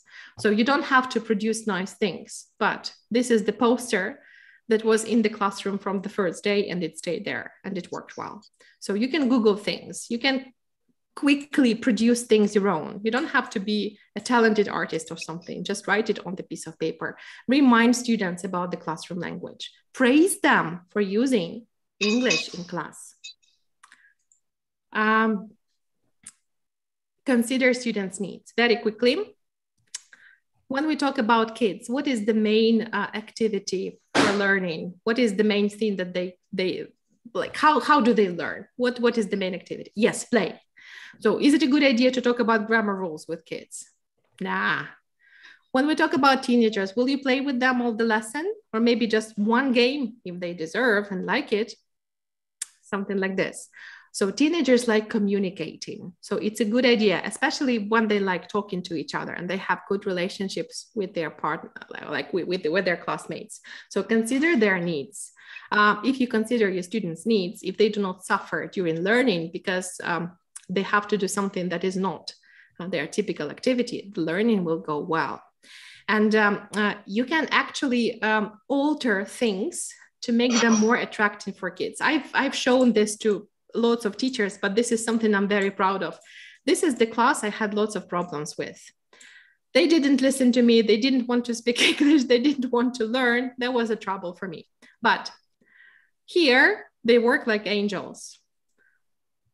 They do a stupid task, not very interesting, like a mechanical activity when they need to ask questions and their partner answers. Why they do it? Because I allowed them to sit on windows. That's it. So sometimes you have to change some little things to turn a normal, boring activity into something fun. They were sitting on that window for 20 minutes. That were the best 20 minutes of my life with that class, because they were doing the activities because they liked sitting on the windows. So it doesn't mean that you will allow your students to sit on the windows all the time, but you will try to find the things that your students like and exploit it to make them do the normal tasks, which are boring if you sit at your desk, but fun if you sit on the window or on the floor on the carpet. So if you look here, so I'm sitting on the carpet with my students. It doesn't mean that I like sitting on the carpet, but I know that they learn best and they will do an exercise better on the carpet. That's why I'm sitting with them there. So think about what they like doing, how they like doing. Sometimes I had groups of tired teenagers and I allowed them to sit on the floor. And for some reason, on the floor, they worked better than at the desks doing some tasks. So maybe such little changes will help. Create motivation systems for your students. So they can be different. You can Google, there are lots of them.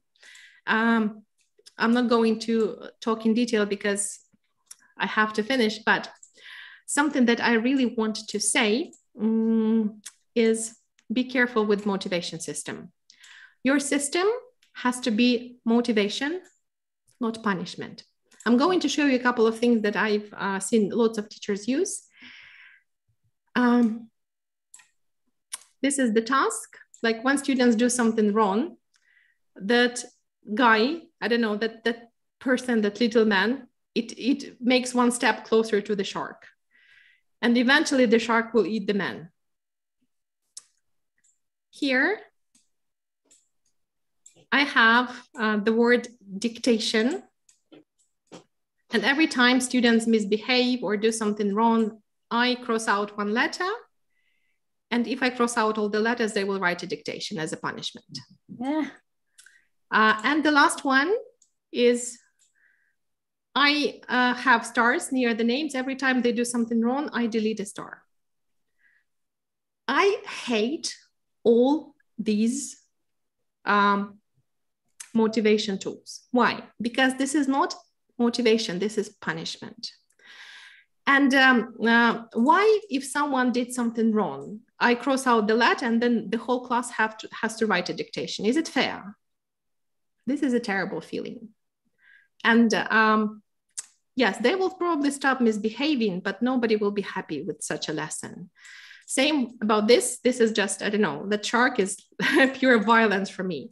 My idea, and the psychologists say that it works better if you punish students by not providing them with something positive. For example, your students know that if they behave well and they work well, at the end of the class, they can choose the game they will play the last 5 or 10 minutes. But if they misbehave, blah, blah, blah, there will be no game. You see the difference? I'm not punishing them with dictations. The shark is not eating them. I don't remove stars. So your punishment has to be humane. Punishment, it means not doing something that they like. If they know, so, or for example, there will be no pizza party at the end if they don't do homework. I mean, at the end of the semester or something like this. So please be careful with punishment. Do not make the punishment punishment. And do not punish students for something that they do not deserve, like punish the whole class because like 2 students misbehave. So this is unfair. So make the system, the motivation system positive. It works so much better and it's so humane. And they will respect you as a fair teacher and they will not be afraid of you. So I'm sorry because it took me a little bit longer. This is everything that I wanted to say for today. I didn't talk in detail about adults, but just a couple of words. Adults need routines. They need to know the rules. Adults need icebreakers and team builders as well, because they feel uncomfortable talking to unknown people. But if you do some ice breaking, it works well. They start liking each other and talking to each other. Do not use very childish icebreakers with adults. Do not make them feel stupid. Respect their adulthood. Do not treat adults or teenagers like children. Such simple rules will make your life so much easier. And we have 1 minute for questions. If you would like to ask me about something that I haven't talked about today, please feel free to write questions. Okay, enlarge other pictures on the slide. You mean these pictures? Yeah, motivation systems, projects. Yeah, do not take pictures of my kids because probably I'm not allowed to spread them over the net, but Google. There are lots of ideas online, motivation systems, icebreakers, team builders. Think of what students might like. If you think that something might be stupid, do not use it. So everything has to be safe and fun. If it's safe and fun, it's safe and fun. Okay, thank you very much. If you write down more questions, I will probably provide you with some answers at the end of the session. What is your attitude to stickers? Yes, my attitude is good if the sticker is deserved. And students like stickers. I use stickers quite a lot. Thank you very much. So if I missed some questions, can you please drop them again to the chat? And I think I'm actually ready to give my word to Yulia. Yulia, I apologize for taking it longer. I will buy 2 coffees for you, okay? Thank you very much, Lida. Yeah, I think I've drank too much coffee today already. Okay. Thank you very much for your wonderful session.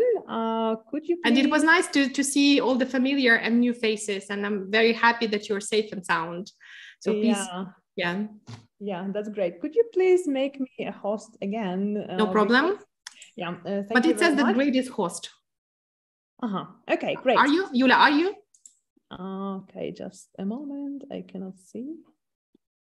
It says to me that you are. Probably yes. Mm-hmm. I will stay here for some time. Thanks a lot. Yeah. Let me introduce. Yeah, thank you very much, Lida. We don't say goodbye because we will meet at the end of the event, of course, with all the speakers, and you will have more opportunities to ask them some questions if you have ones. Let me introduce the next speaker. She is my English teacher, and unfortunately, I was preparing the project and working so hard on the project, Great University, which I introduced to you today, that I had to skip my CAE preparation classes. She is a general English and exam preparation teacher at Great Education Center. And she's also SLP and CELS trainer, a CELTA qualified and Delta qualified professional. And this is Oksana Nazarchuk. Oksana, are you with us? Yes, I'm here. Hello, everybody. Nice to see you again. Unfortunately, not as a student, but as a colleague again today. So glad to see you today. Oksana is going to talk about the question that teachers, like the most frequently asked question by the teachers to students, right? Do you understand, right? And hopefully not. Yeah, and she knows different ways to avoid these questions. And actually, she is going to share this in her session right now. Oksana, I will make you the co-host so that you could share your presentation. And I'm giving the floor to Oksana Nazarchuk and her session on how to check learners' understanding of new grammar structures. Okay, let us check if everything works with you. Let me check. Can you see my presentation? Oh, yes, yes, we can. Okay. All right, good. Done. Thank you very much. Let me start it. Oh.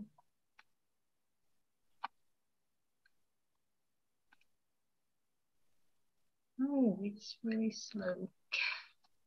That's okay. So, as Julia has mentioned, today we are going to talk about avoiding this common question. Do you understand? Yeah, we overuse it sometimes, and I did so myself. So let's look at ways of, first, let's discuss why we should avoid it. And secondly, look at ways of doing so. So I will begin with my experience. So when I was just doing my CELTA course, I had an experience that made me reconsider teaching grammar and a special explanation of meaning. So my CELTA course was quite interesting because I was doing it part-time. So I had my other groups in addition to my CELTA groups, and I experimented on them and tried new techniques. And my trainers told me about CCQs and clarification of meaning, but I kept doing it my own old-fashioned way. Until one day when I was teaching Be Going To. And it wasn't the first time I taught it, so I knew that this is a tricky structure because my students often forgot about be and they often forget about to. So I explained what it means, and I used color coding to highlight be, to highlight to, so everything was fine. I asked my students, do you understand? So they seemed to understand. Everything was going well. We did some grammar exercises, controlled practice, semi-controlled practice. So we built sentences. We started asking questions. And then one student asks me, in Ukrainian actually, so he says, but how do we use it? And I'm like, okay, again. And I start explaining again where we put be and all that stuff. And then the student says, I understand how to make sentences, but what does it mean? And I was like, okay, Oksana, you failed. But this was actually a good aha moment. At that time, I realized why we have to ask all those checking questions, why we have to clarify the meaning the way we are taught during CELTA. So actually, that wasn't a total failure. That helped me to learn a valuable lesson, which I want to share with you today. Now, if you are like me, maybe you were more fortunate, but if you are like me, this is probably your school or university experience with grammar explanation. So the way it happened, in my childhood, the teacher would say, okay, class, today we are studying Be Going To. The teacher would write it at the top of the board, then showed, okay, how do I open it?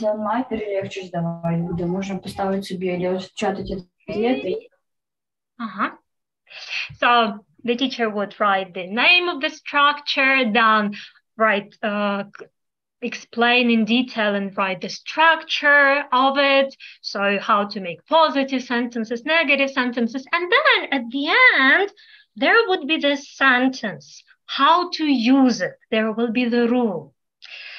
But by the end of all that, I would switch off. I would think about something else. I would never pay attention to that. And somehow I learned this way of teaching. And to be honest, at the start of my career, that was the way I taught grammar, unfortunately. However, that experience plus my CELTA course taught me that No, we do it differently. And we always begin with meaning first. That my SOTA course taught me that there are three aspects of teaching grammar, not only the form, not only the structure, how we put words in the correct order in sentences, which endings to use, but we start with meaning. We explain to our students what the structure means, how to use it, when to use it. Then only after that, we focus on the form.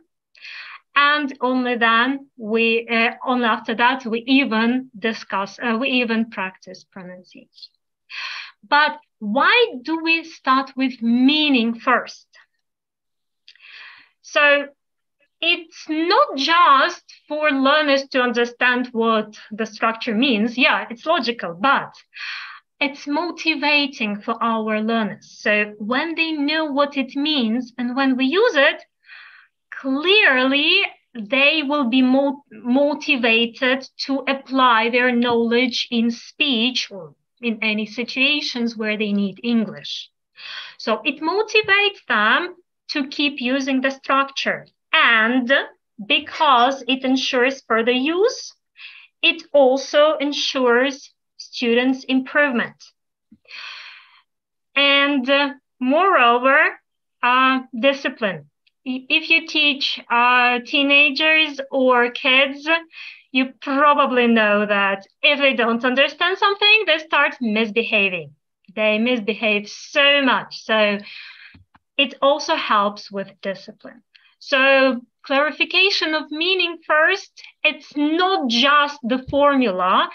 There are reasons why we do that. And the main reason is to encourage our students to use the structure. Now, how do we start clarifying the meaning? So yeah, the teacher can come to class and say, good morning, we're going to be going to today. So we use it to talk about the future and about our future plans. Yeah, we can do it. But again, think of people who are tired after work or teenagers who have so many classes and so many other interests. Will they listen to you? Probably not. That's why we begin by establishing the context in which your learners will encounter the structure first. So some common context that can be used are a reading text or a listening text. And if you think about any modern English books, mostly they use this way of establishing the context. So they give you a reading text or a listening text. You have to do some tasks, do reading or listening for gist, for detail. You have to analyze discuss the text, the questions about it, and only after that you will focus on grammar. This is done for a reason, because students don't even notice how they come across the structure, and later when you start clarifying it, it becomes easier for them to understand the meaning. But it can also be an anecdote or a personal story told by the teacher. For example, let's say you're going to teach past simple, and you begin the lesson by telling your students about your last weekend, something extraordinary that happened last weekend, and tell them the story. They are interested in the story. They don't pay attention to the tenses, but you introduce these to your students at the same time.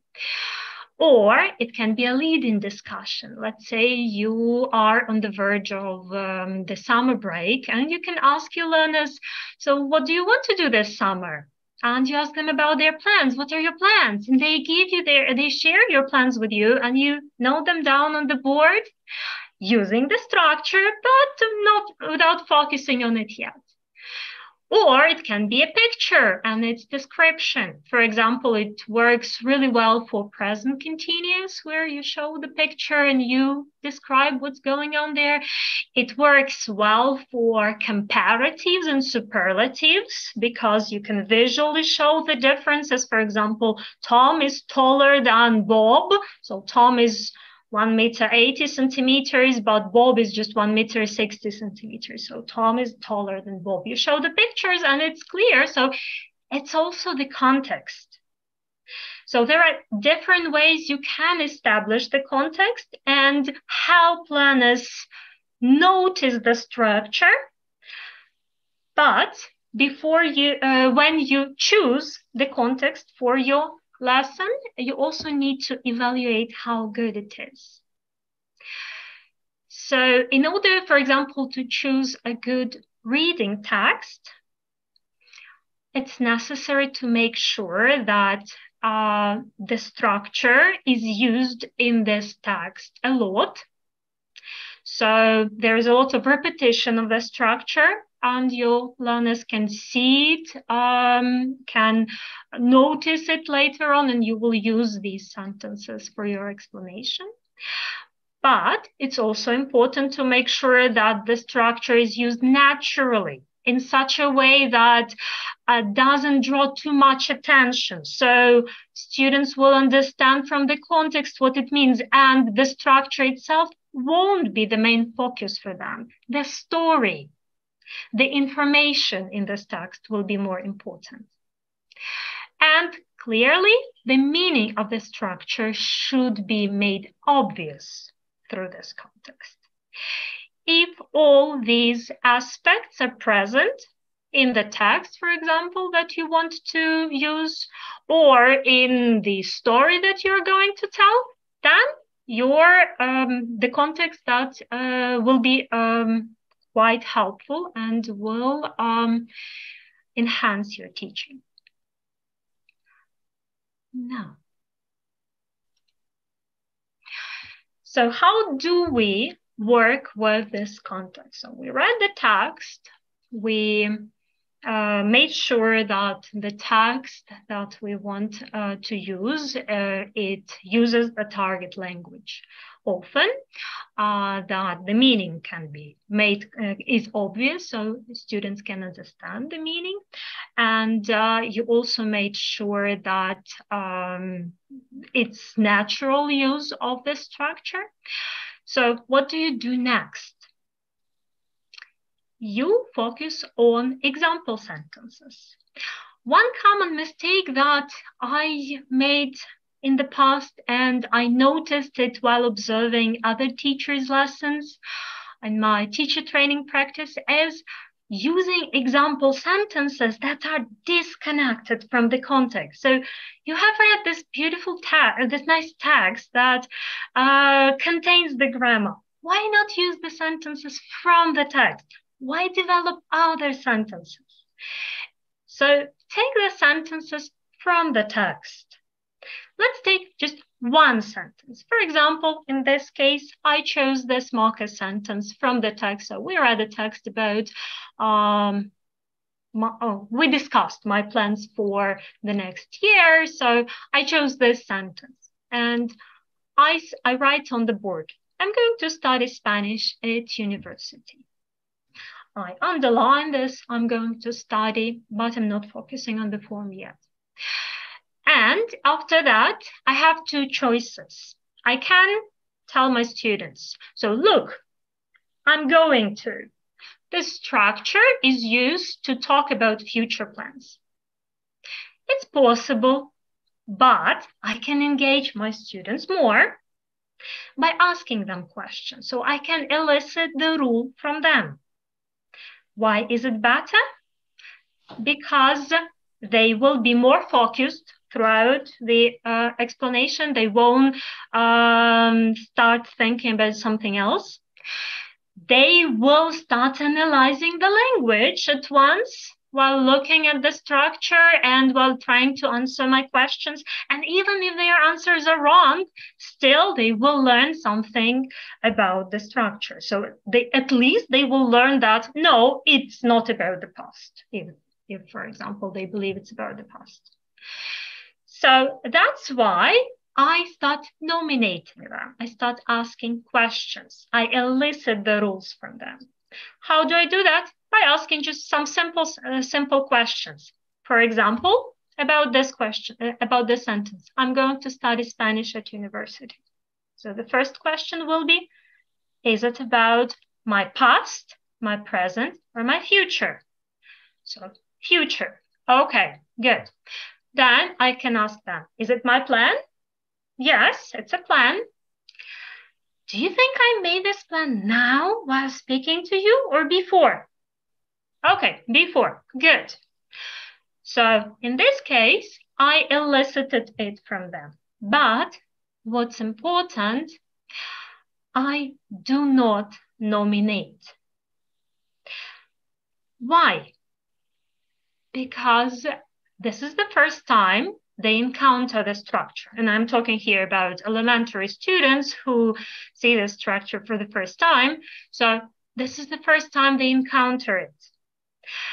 Yes, I made sure that the meaning will be clear from context by choosing a good text, but I can't guarantee that all of them understood the meaning clearly. That's why at this level, at this stage, I just elicit, and it's okay if stronger students answer the questions. It's fine. They help everybody understand.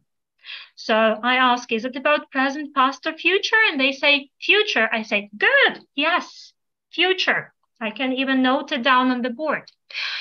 Then I ask them, is it my plan? Yes, yeah, good, it's a plan, yes. So I elicit from them, and it's fine if stronger learners say it. But what's important, at the end of this eliciting session, I need to summarize the rule. Students still need to hear the rule from the teacher. They helped me reconstruct this rule by answering the questions. They analyzed the language. Now I praise them for their good work, and I say, good job, you helped me. Now let's summarize it.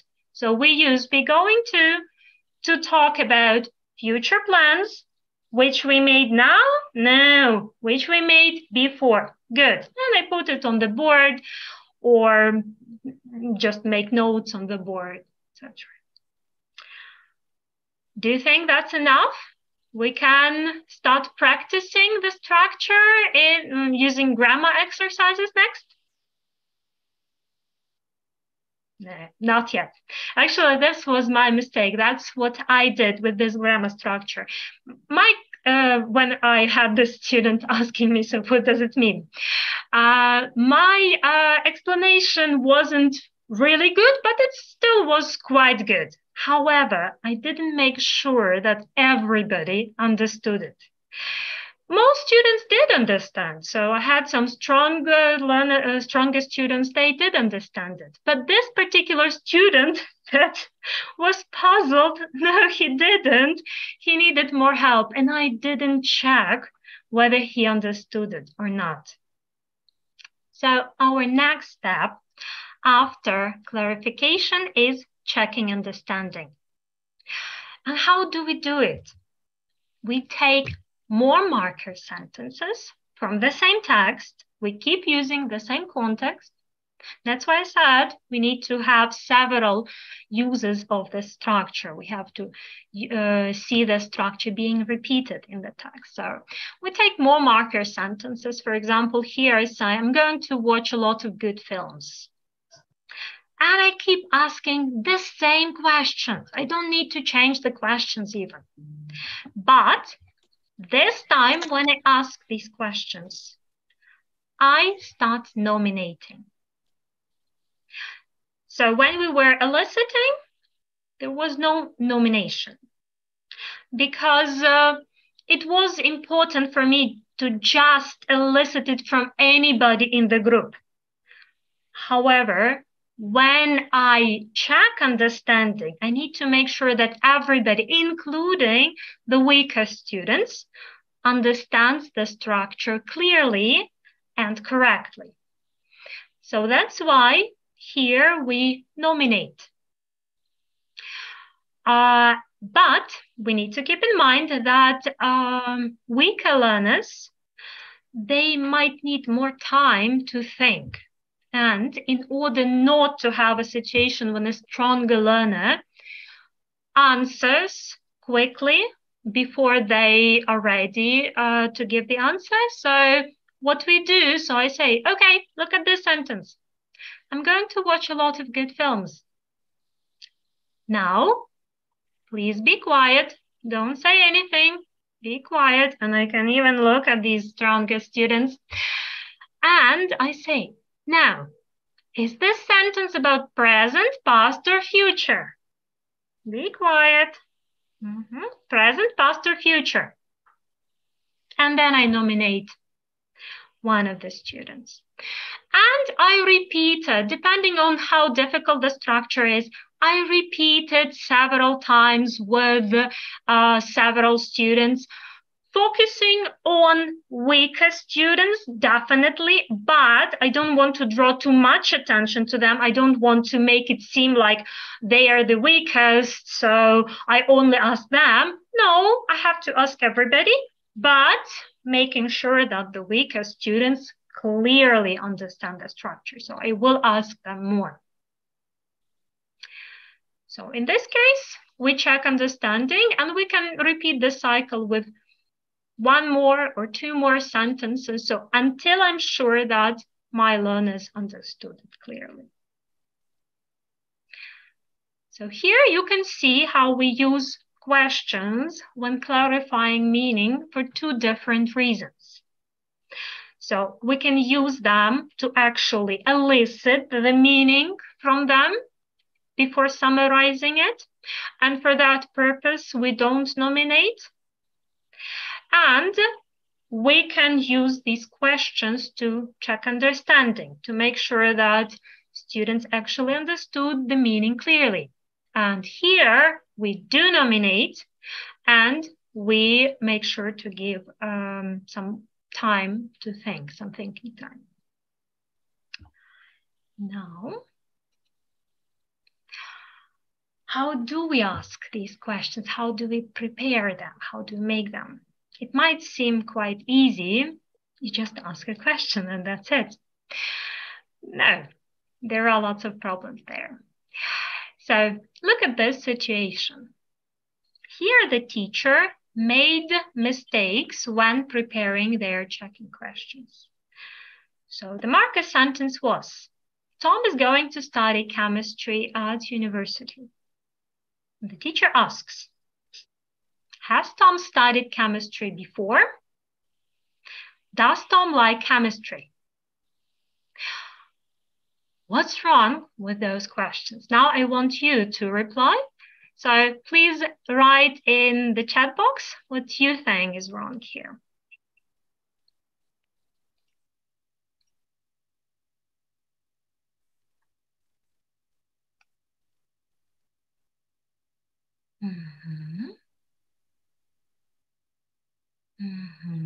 Good, okay. Yes, very good.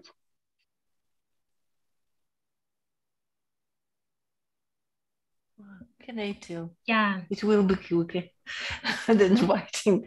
There is no context. We can't understand from the text. We don't know exactly. Okay, but this sentence was taken. His learning. This sentence was taken from context. So we imagine that there was a reading text. The sentence was taken from context.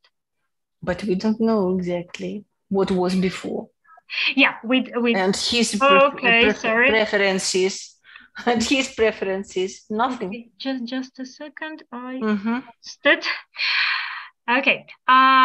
Here, the main problem is that the fact that Tom, whether Tom studied chemistry before or not, doesn't help us understand the structure. The structure is be going to. The fact that he studied it before doesn't change the structure. So these two sentences, they are not related to the structure. The meaning of the structure is a future plan which was made before speaking. Whether he likes it, whether he has studied it, it makes no difference. So when we prepare these checking questions, we need to make sure that we address the key meaning of the structure. We can't just ask anything. We have to address the meaning of the structure. In one of my favorite books on checking questions, concept checking questions and timelines, if I'm not mistaken, I will include it in recommendations. It is recommended, so they give a recommendation how we can prepare these checking questions. So we break the meaning of the structure into pieces. For example, be going to means it's a future plan which was made earlier, not at the moment of speaking. So future plan, which was made earlier. And so that's why intentions, of course. Intention, yes. Future plan or intention, yes. So that's why we ask the questions this way. Intention might be a more difficult word for A2 students. That's why we can use the word plan instead of intention. But they mean approximately, the meaning is quite similar. So that's why we ask these questions. Is it about future, present, past? So future. Then, is it my plan? Yes, it's a plan. Or is it his plan? Yes, it's a plan. And did we decide now or earlier? So we broke the meaning into 3 components and we asked questions about these 3 components. Now, we address the key meaning of the structure. These questions here, they don't address the key meaning of the structure. When you ask your student these questions, they will not help you see whether they understood the structure or not. They don't help you in any way. So rule number 1, when preparing these questions, focus on its key meaning, the key meaning of the structure. Then let's look at another problem. And again, we read the text. This sentence came from the text, so students are familiar with the context. Look at these questions. What is not quite right there? Can you please write in the chat box?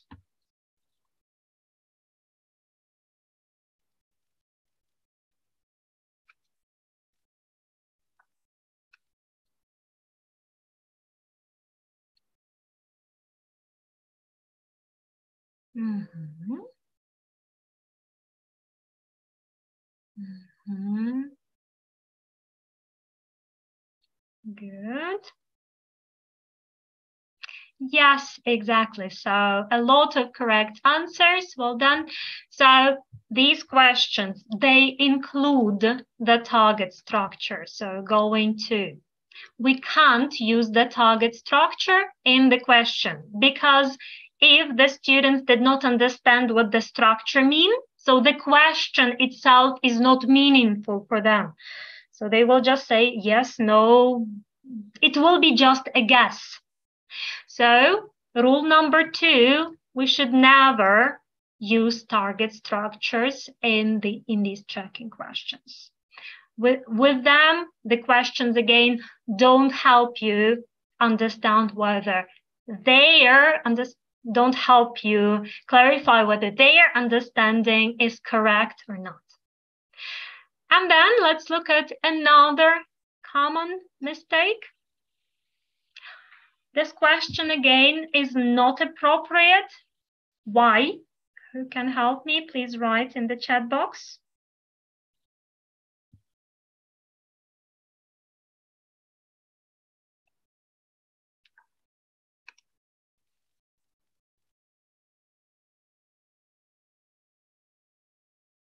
Mm-hmm. Yeah, exactly. So You are right. The language in the question is too complicated. So be going to is first introduced at elementary level, or sometimes even at A1 level. It depends on the course. So, and then you ask your students, was the intention previously decided upon by the interlocutor? You will lose your students there. So they will not be able to answer the question. They will say yes or no, having no idea what you're asking them. So we have to make sure that we use very simple language in our questions. So in these questions, for eliciting, to check understanding, the level of language should be at least one level below their actual level. So if it's possible, clearly. So use very simple language here, as simple as you can, because your main aim is to help your learners understand what the structure means. When you use very simple language, it will be easier for them to understand what you're asking them. So let's summarize this. So when we ask any checking questions, we make sure to we need to make sure that we focus only on the key meaning of the structure. We don't ask about something that's disconnected from this meaning. Then we never include target language in the question. So if we ask about going to, then there shouldn't be going to in the question. And we use very simple language, as simple as possible. Okay. Now let's see some more examples. Some of these examples are good ones, some of these are not. So you have here this sentence. Tom has been to Italy. And again, we imagine that our students have read the text or have listened to a text, so they know who Tom is, they know about his journeys around the world. So now it's only a marker sentence from this text. Tom has been to Italy. And we can see three questions here. Do you think they are good ones or not? Put plus or minus in the chat box, please.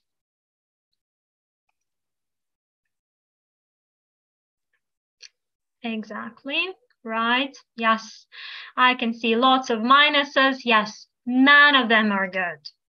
So, does Tom like traveling? This question is not connected to the meaning of present perfect. Has Tom been to Italy? We use the target language here. Has the time of the sad journey been made clear? The language is too complicated. However, if we look here, what about these questions? Good or not?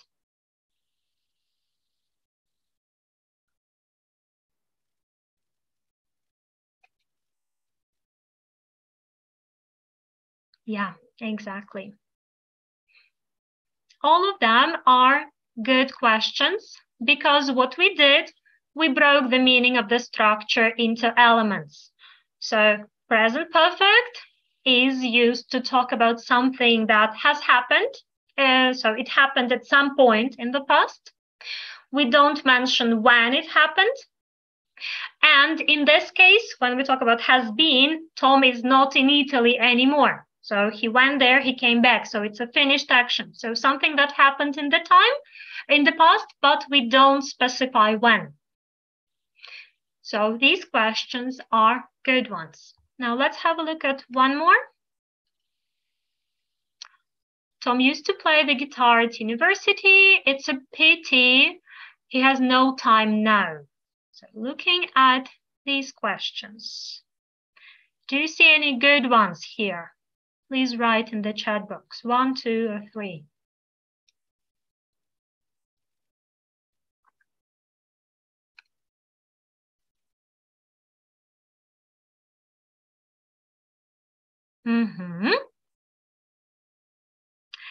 Okay, so number 1 is good.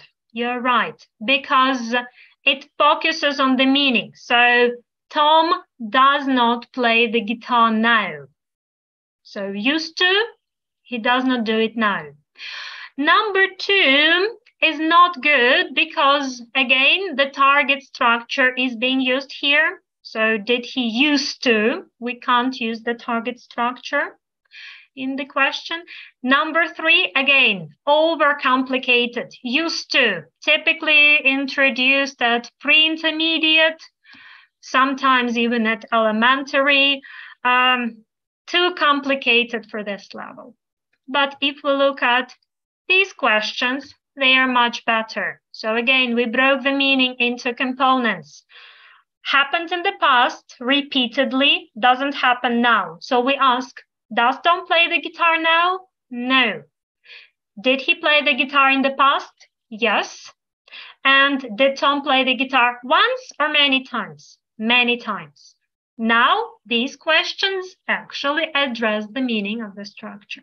And they are not overcomplicated, and the target structure is not used there. When planning when asking instruction checking questions, when asking these checking questions, at first, it might be quite tricky. So if you're not used to asking them, it's a good idea to write them down before your lesson when planning the lesson. With time, it will get easier. So most times you will be able to come up with those questions on the spot. For some trickier structures, you might need to plan them beforehand anyway.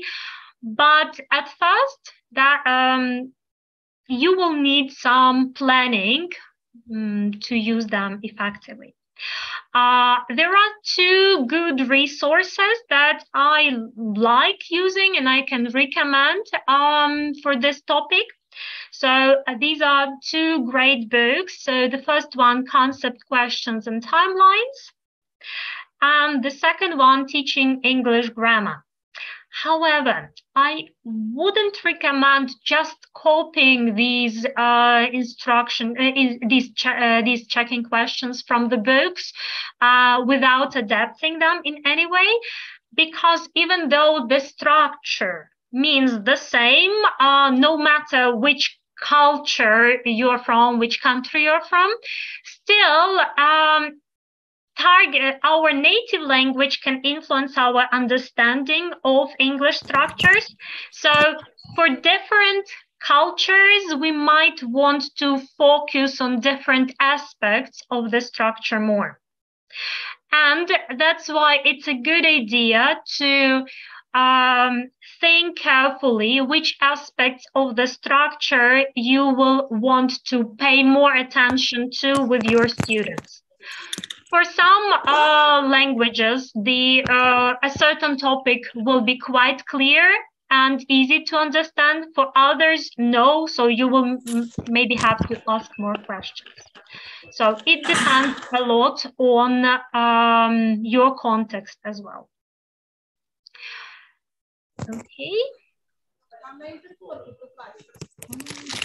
I hear some noise, but I can't see who it is coming from. Can I ask everybody to keep your microphones off?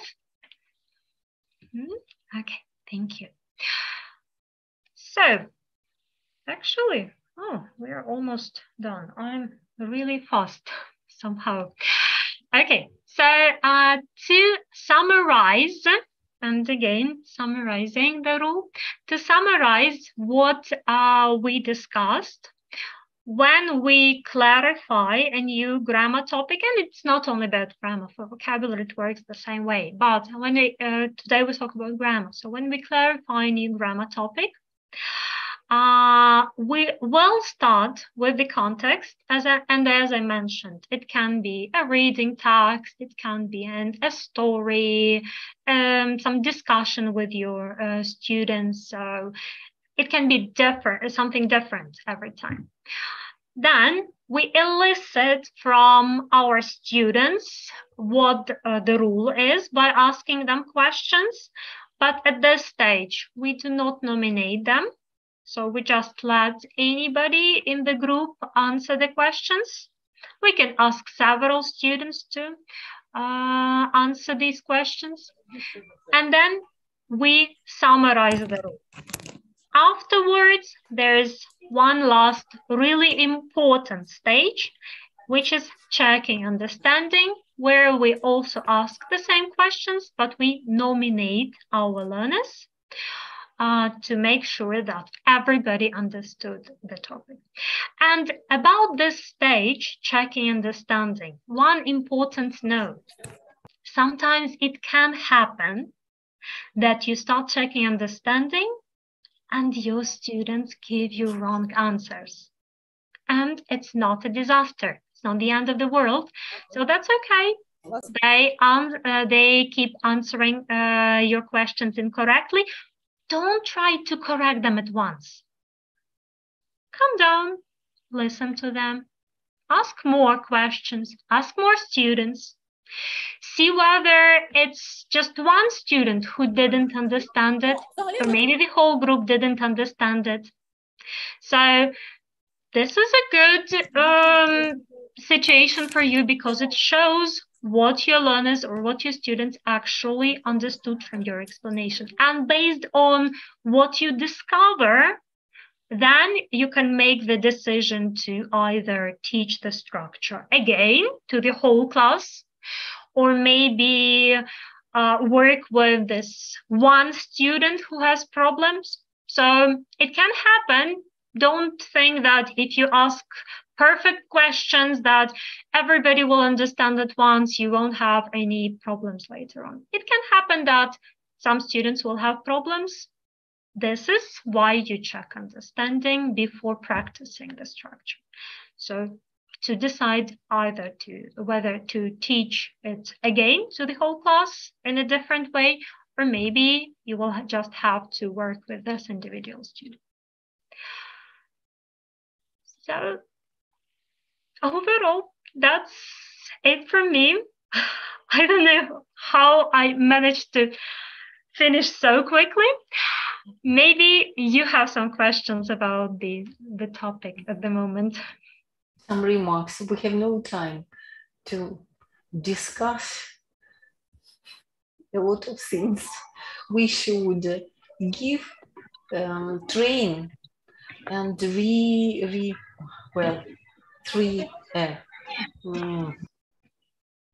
okay, train and have the results. I think that's all.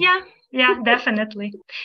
Yeah, I see the question. So how do we deal with structures which have multiple meanings and such as tenses? So we introduce these different meanings one at a time. Especially at lower levels. We never introduce all of them at once. So one at a time. Later on, when we work with higher levels, then we can summarize. So we can ask separate checking questions for one meaning and separate checking questions for another meaning. But your students have been introduced to them earlier. So then you just quickly ask several questions to make sure that their understanding of both meanings is correct. So then you shorten the questioning process, but ask about several meanings. But at lower levels, you just focus on one meaning at a time. You never focus on all meanings together. And somebody asked about CCQs for beginners. Yes, they do work for beginners. So they work for all levels and even for beginners. It's just that for beginners, you have to be really, really careful with how you ask the question, which words you use. You will use lots of gestures there as well. So sometimes you might have to resort to translation, but again, it will depend on the situation. Usually, it's possible to avoid translation and just ask really clear questions, even when talking with beginners. Okay, and with young learners, definitely. Please work with young learners too. Okay. And I think time markers in examples. Yes, please do use time markers in examples. They are really necessary as well. Yes. Okay, thank you. I will give floor to our colleague, to my colleague Olena. And if you have any other questions, please write them in the chat box. And at the end, I believe we will have some time for more discussion. So I will be happy to answer them. Thank you for your attention, everybody. Thank you very much, Oksana. It was a really wonderful session. I hope now teachers will not ask that question, do you understand? But they will ask more interesting questions to their students, right? Thank you very much. Let me remind you a few things so that we could work nicely here. Please keep your microphones muted during the sessions because it's really noisy if all of you keep them unmuted, and other participants who are interested in the session cannot hear everything well. Please do not draw anything on the screen, okay? Because the presentations are nicely prepared and we want everyone to see them and to understand what's going on. Let me remind you about the certificates. Most of you will receive certificates because all of you were registered for the event. So we will email them to you on Monday in the follow-up email together with the recording of this event. So if you, for example, missed the beginning or the middle part of the talk, you will have time to watch it again, and you will have such an opportunity.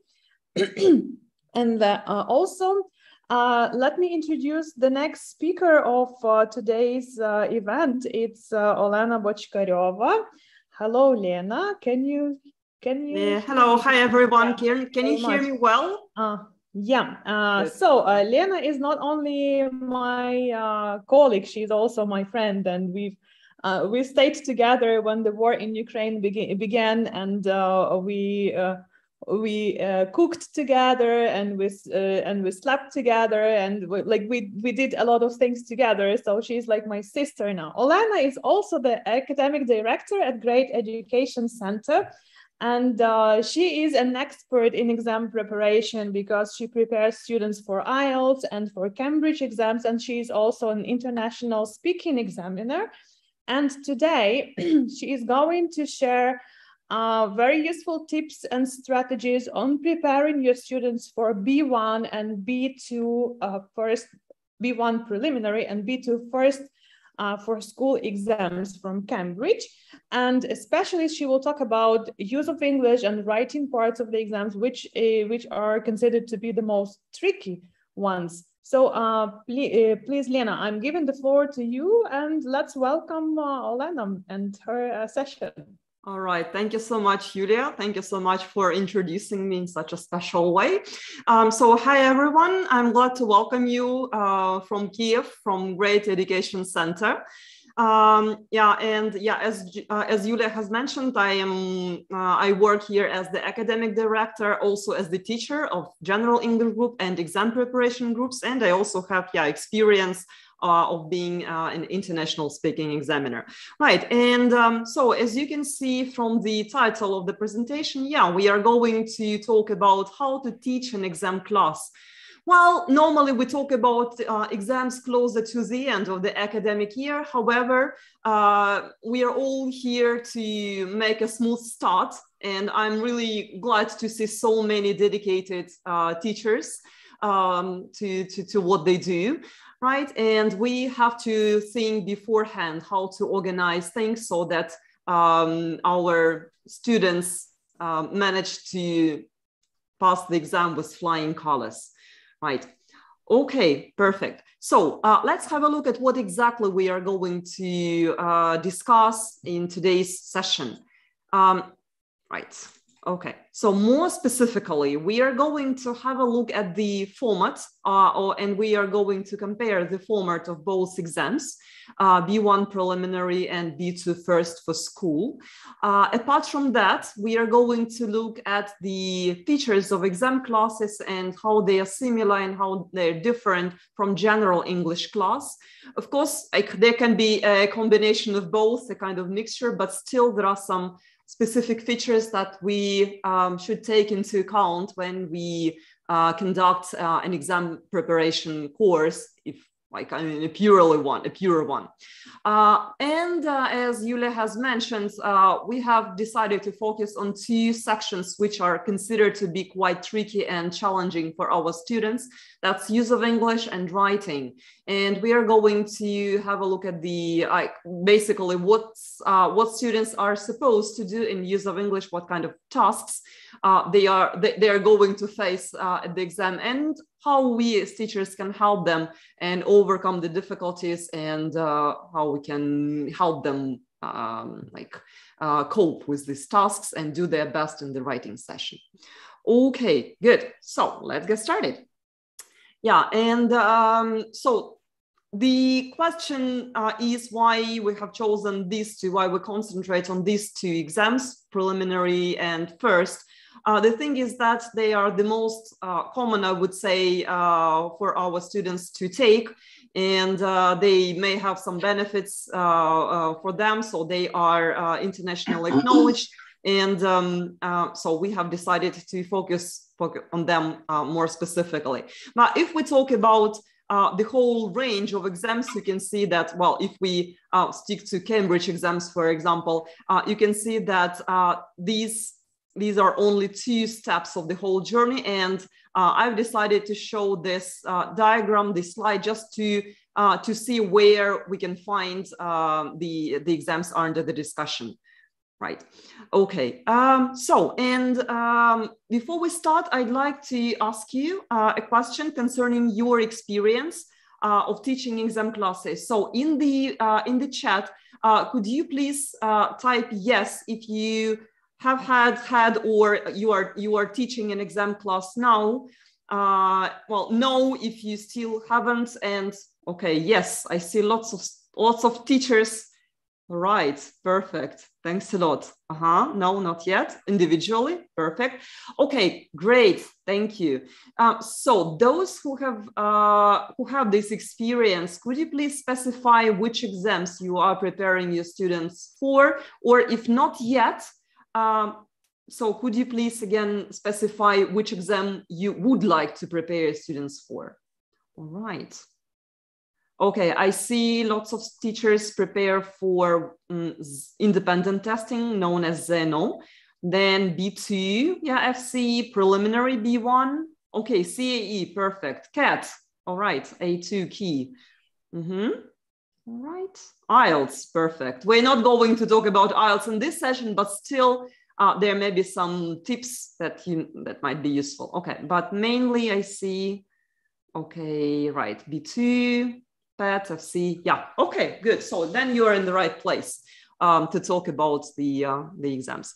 And since you have some experience connected with exam preparation, let's do a brief quiz concerning the format, because a good understanding of the format is key both for the teachers and the students, since we know what exactly students, candidates are expected to do in the test. So that's basically the first thing we should familiarize our students with.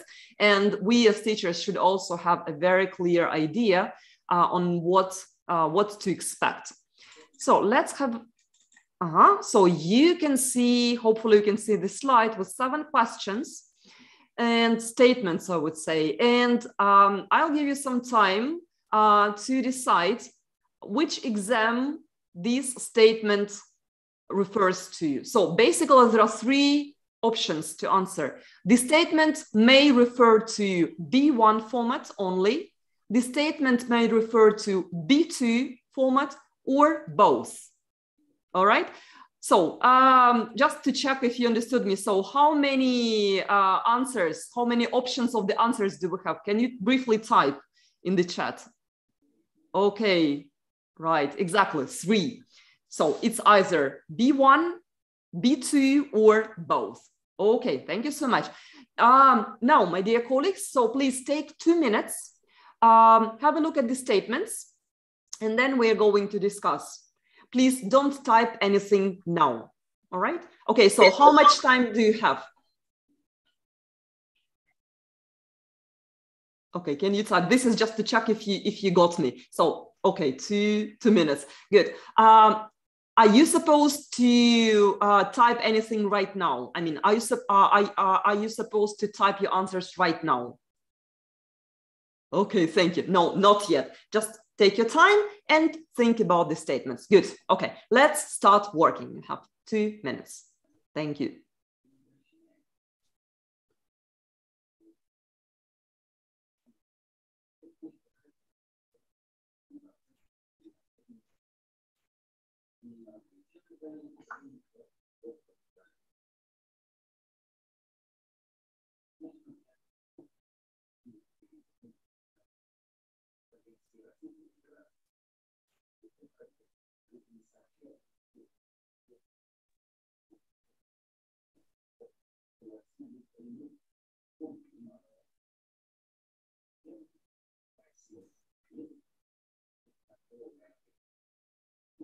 Okay, you have 1 minute more.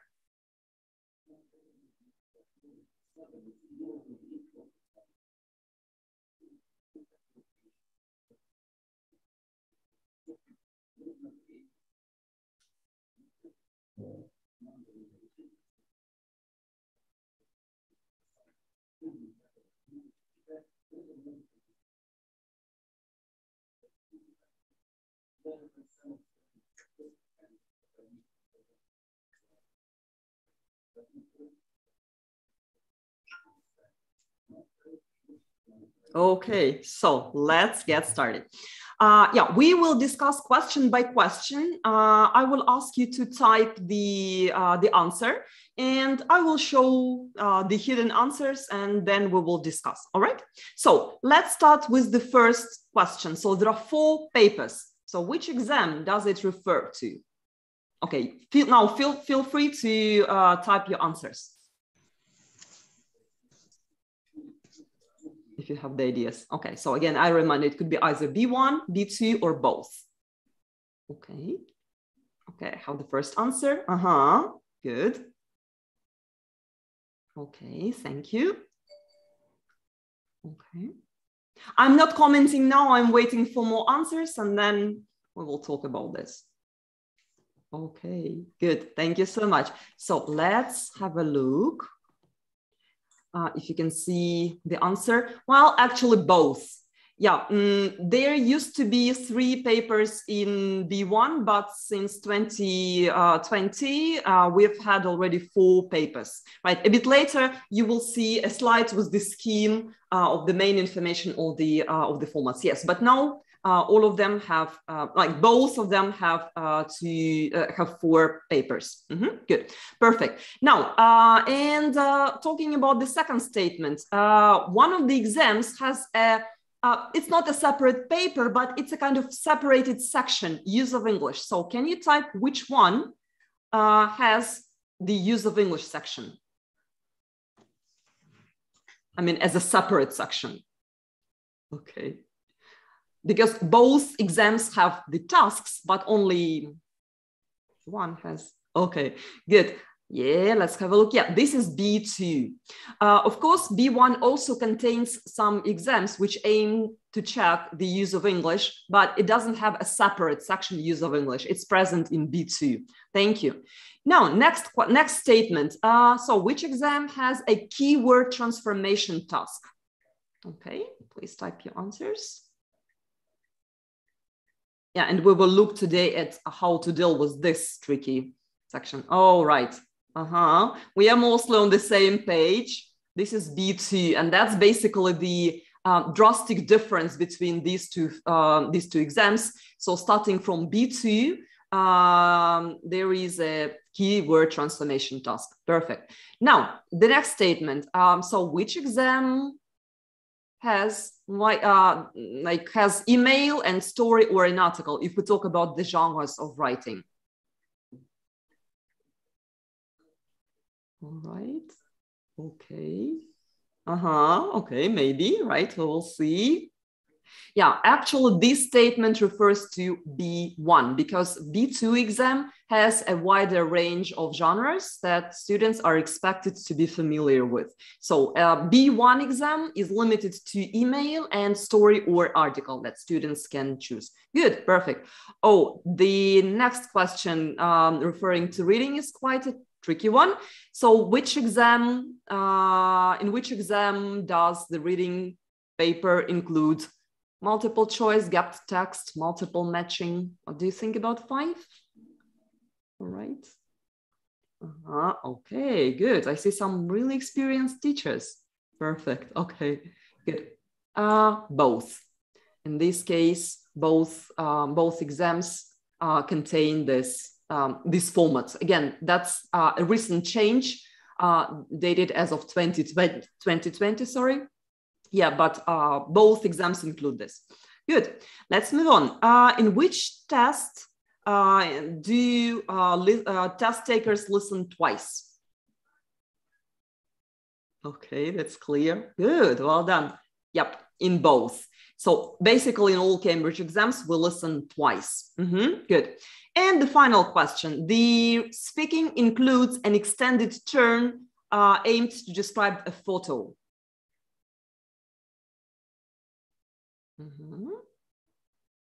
Okay, right. Yeah, actually it's more about B1 because in B2 it's called the long turn and the test takers are expected to compare to pictures, while in B1 it's mostly about describing the people, the place, and what they're doing. Good, well done, thank you.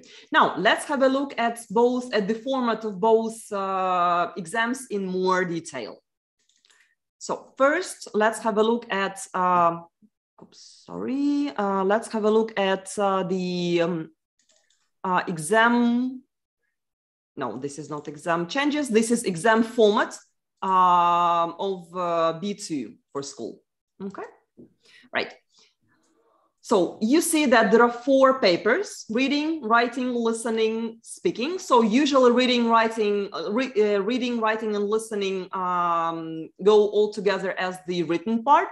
And then there is a separate speaking part. And you can see all the tasks which are included here, right? Like multiple choice of different text, gap texts, and open, close.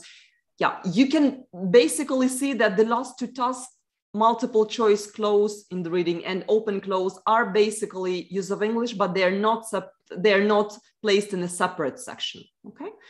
Writing, we have 2 parts, email and article or story, up to students, then listening and speaking. Good. As I have mentioned previously, in 2020, the exam format underwent the changes, and some of the parts were revised, some of them were new. And here I have highlighted the new ones, so something was added, right? So the gap task or open close were added, multiple choice, listening to 6 dialogues were added. Yeah, so the structure was revised in order to standardize all the exams and to align them, so to say. Okay, good.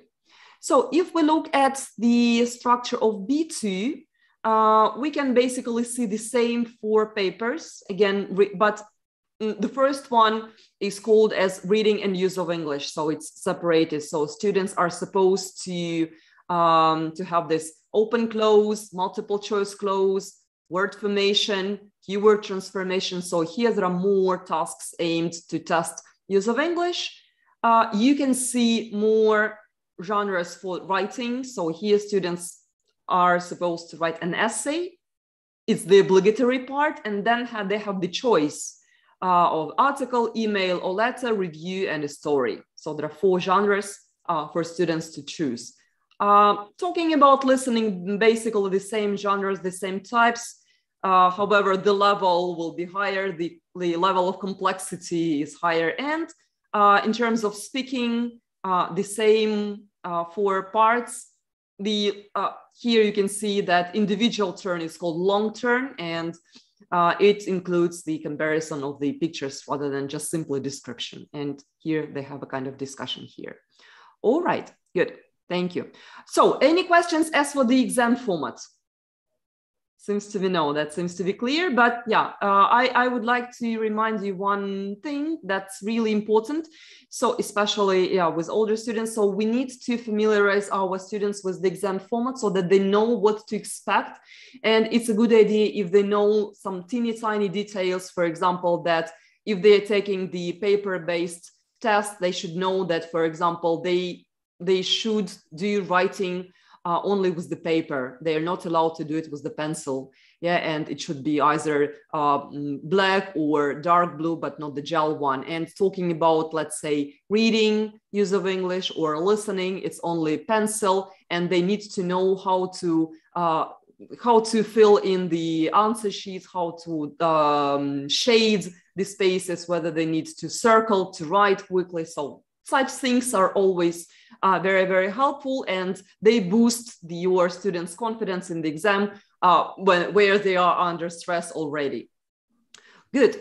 Okay, so we have here quite a lot of teachers who have experience of preparing for exam and teaching exam preparation courses. So looking back at your experience, okay, thank you, Victoria. Good. I hope to see you later in the events. Good. I have a question to you. I would like you to reflect on your experience of teaching exam classes, and I would like you to compare it with teaching general English classes. And could you please type in the chat some differences between these two types of classes, or maybe for you they are completely similar? So could you please share briefly your experience and your reflections on what exam classes look like, and whether they are similar or different from general English classes, or maybe they are not different at all? Okay, thank you, Oksana. So there are more exam-oriented tasks. Agree. All right. Carla, what do you mean by CLT? What's that? CLT for general English. What does the abbreviation stand for? Communicative language. Oh, that's a very good point. Thank you. Okay. So the point is that Carla has mentioned that she uses more communicative methodology for general English classes. Thank you. Mock tests in the lessons for exam classes. Good. General English classes are more interesting and varied. Thank you, Tatiana. Good. Any other observations? That it's okay to make mistakes in general. Okay, what's wrong with making mistakes in exam classes? Okay, great. Thank you, Svetlana. Okay. Right. Any other ideas? Timing is important, definitely, yes. Okay, because if we are under the exam conditions, and it's a good idea to do timed practice. Thank you, Olga. All right, good. Any other comments?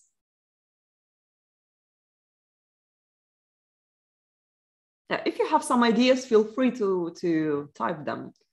We are here to share the ideas. All right, exam classes are different. The teacher is a coach preparing the candidates, focusing on answer strategies, equipping with data and good time management. Thank you, great, that's a nice idea. Right, different strategies. We don't have much time. All right. So the common thing, one more, we integrate exam preparation. Yeah, that's another good point. We can also integrate. Look the same, but close and more of the exam. Okay. So basically, we have come to the conclusion that we do a lot of exam-oriented tasks. Exam classes are less interesting and less varied. We don't use that much of communicative methodology. In general English classes, we enjoy ourselves more. We have fun and we're not under pressure. Okay. Yeah, that's a good point, Tatiana. Good. Let's have a look at the ideas that I have collected from some of the literature and from my experience concerning what's the same, what's different. And maybe we can add even more using new ideas. Good. So first of all, I guess that you would agree with me if we talk about purely exam classes. These courses are shorter normally. So they can be even 2 months courses or 1 month intensive course, while general English classes are usually longer. But yeah, if it's not possible to allocate some time to, let's say, purely exam preparation classes, then we can integrate them. This is also possible, definitely. Okay, then the next statement that I put here concerns the level of the students. So if we talk about general English classes, we can often come across the situation when we have mixed ability classes, or the students are below their level or a bit above their level, and then we can work with that. We can use differentiation in this case. We can differentiate the tasks. However, in the exam classes, the ideal situation is that students have the level required for the exam. For example, if we talk about B2 first, then we expect our students to be of B2, having already the upper intermediate B2 level, and so that we don't spend so much time on upgrading the level and we focus on exam preparation itself. That's the ideal situation, however, does not always happen like that. And then we have to warn our students about the possible outcome, that the result might be lower than expected if their current level does not allow them to cope with the tasks effectively. Yeah, the next point that I have on my list is something that we have mentioned today, that the focus is on exam tasks and strategies. Definitely, we do a lot of exam-like tasks, and we develop the strategies on how to read effectively, how to analyze the tasks in listening, for example, how to predict what's going to be missing in either reading or listening tasks exactly. Perfect. But at the same time, it might be a good idea to use the elements of communicative methodology. For example, if I do the reading task with my students, I may do gist reading, for example, so that they could familiarize with the text, and we can predict what the text is about. For example, the topic of the text is space exploration. We might have a short discussion, a kind of lead-in, where I will activate my students' schemata about the topic, and I may ask them a question. Okay, guys, why do people explore space? Isn't it just waste of time and money? And my students come up with the ideas. I put them on the board.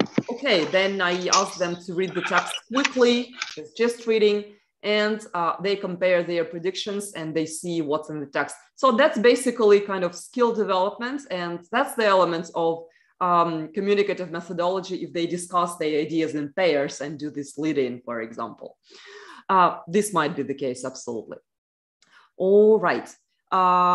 Okay, then the next point that I have is that a psychological moment, that's a great advantage of exam classes and why I like them so much. The students are generally more motivated, and they are dedicated and they're hardworking because they see a clear objective of why they're here, what they're doing.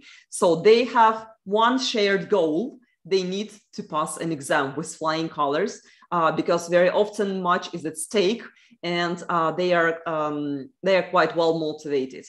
Okay, and once the students have the shared goals, we have the positive synergy in the class, and I don't need to explain to my students why they need to do homework. So they understand it, they do it, and what's more, they even want more to practice and to have higher chances of passing the exam successfully. So that's a great thing about exam classes. Yeah, some of you have mentioned that we have mock tests and timed practice. Yeah, that's another good point. Probably we do them more often than in general English classes. And that's connected with the next point that I have on my list. is that thanks to the mock tests and thanks to timed practice activities, it is easier for you as a teacher to be aware of your students' progress. So we see where they are, we see what skills needs improving, whether they need to work on, I don't know, grammar. You can highlight, you need to revise this, or this task needs paying more attention, and so on and so on. And what's more, students are also aware of their progress and they understand what needs improving, where they're doing well, and it also has a beneficial effect on the studies and their motivation. Okay, then the other two points are connected with the fact that we as teachers sometimes perceive exam preparation class as simply doing exam tasks and basically nothing more. That's why we may feel that the exams, the lessons are less interesting, there is not much variety. We may mechanically do some tasks and then discuss the answers with the students. However, it's not always the best choice because students may feel discouraged. And in such a case, they might say, okay, why do I need a teacher if we just do the tasks mechanically? I can do it by myself. I can do the task. I can have a look at the answer key. Sometimes I can find the explanation why I made a mistake. That's it. That's why it's a good idea if we have the balance of teaching and testing practice. Definitely, we need to focus on exam tasks and we need to do mock tests, timed practice, and so on. But at the same time, it's a good idea if we develop the strategies, we discuss with the task, we explain why there was a mistake, and we develop also other skills and sub-skills. Let's say if we talk about listening, or if we talk about reading, writing, and so on and so on. Well, speaking in the same place, right? Yeah, that's why remember about this, the kind of balance of teaching and testing, right? And talking about having fun. So it's also possible to have fun in exam preparation classes if you choose to adapt some of the games, and you can do it with your students. You can play it with your students. But the aim is basically to practice the language, certain language or linkers, for example. So this could also be the case. Then there is one very sophisticated word here: backwash effects of the exam classes. You may come across it in the special scientific literature. So basically, backwash effect is connected with the effect that our learning has on our tests. And ideally, we should have the positive effect when the skills we develop in the exam classes can be used not only during the exam, not only to take the exam and to pass it, but also so that the students can use the skills that they develop in real life. For example, B2 for schools, B2 first for school. We learn how to write an email. Of course, students, ideally, if we have this positive backwash effect of our learning, once the students have developed this skill, they can use it not only for taking the exam, but they could also use it for real life if they need to write a formal email in the real life. Or if we talk about listening, yeah, so they can also apply it in real life when they listen to the radio program, or when they listen to an interview or presentation, or let's say reading. If we develop this just reading skill to read quickly in order to understand the main facts, they can apply it in real life when they quickly need to understand whether the text is something that they need or not. Yeah, depending on the brief, understanding briefly the main facts. Yeah, unfortunately, the negative backwash effect can be also present. And in this case, we talk about this mechanical drilling and doing the tasks only to pass the exam and then just forget everything that we have done. Okay, I have another comment here. Exam classes are of mixed abilities. Is it more efficient to group them according to the level in group work, or shall we vary the members? Oh, thank you. That's a very nice question. Yeah, agree. very often we still can face the situation when the students are of different levels. And I would advise, and yeah, the question is, when grouping the students, whether we should put in the same pair students of the same level or mix them. I would say that the same rule can be applicable to like general English class. That depends on the activity and depends on the wanted effect. So if you would like, probably if that's the speaking task, I would put in the pair the students of the same level, and in such a way they could discuss something more effectively, and the student of a weaker student would not feel shy when he hears the excellent answer of a stronger student. So I would pair up students of more or less similar abilities. However, when it's about, let's say, comparing the answers on reading or listening or use of English, I would pair up students of different abilities so that the stronger student would explain to the weaker student why he or she has chosen this or that answer, and to give his rationale behind this choice. So again, that depends. Right. Okay, pros and cons to help students develop growth mindset about learning. Yeah, exactly. So there are different approaches to this. Yes, again, this might be the case also. I mean, even if that's speaking, you might pair up students of different abilities in such a way a weaker student can learn something from a stronger partner. Exactly. But it's also the point of knowing the knowing your students as personalities, how their attitudes to pairing up students of different abilities. So that really depends. So you as teacher know your students better and see what will work better for them. Okay, thank you. But that was a very good point. Mm-hmm. Good. So here we are. So basically, if we look at the classes as they are, we may not find crucial differences. So they basically follow the same structure. We do several exercises depending, which aim at developing certain skills. We have the clear aim of the lesson, and we may have pre-reading, let's say, or lead-in, and let's say reading, and then even there may be a discussion just to develop some speaking. That's fine, absolutely. But at the same time, exam classes are different, and we have to bear in mind these peculiarities. All right, okay. Any other questions concerning the differences and the peculiarities of exam classes? Is there anything that you would like to learn about them? So in the same way, we can use, I don't know, CCQs, ICQs, we can use error correction, which is perfect, which fits perfectly well, like delayed error correction. That's fine, absolutely. So we can do this. All right. Yeah, Carl, I agree with you. So there is a comment from Carla that we need to consider the attitude of the students, and some may feel inferior. Exactly.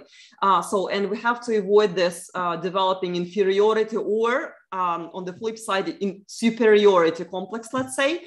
So we need to maintain the positive learning environment so that where all the students can benefit. Sure. And again, if you see that there is a situation of mixed ability group, it's a good idea to think about differentiation, right? So if you know that if you see that you have fast finishers, it's a good idea to prepare some extra activities for them, or come up with another task so that they could discuss on the spot and to keep them busy.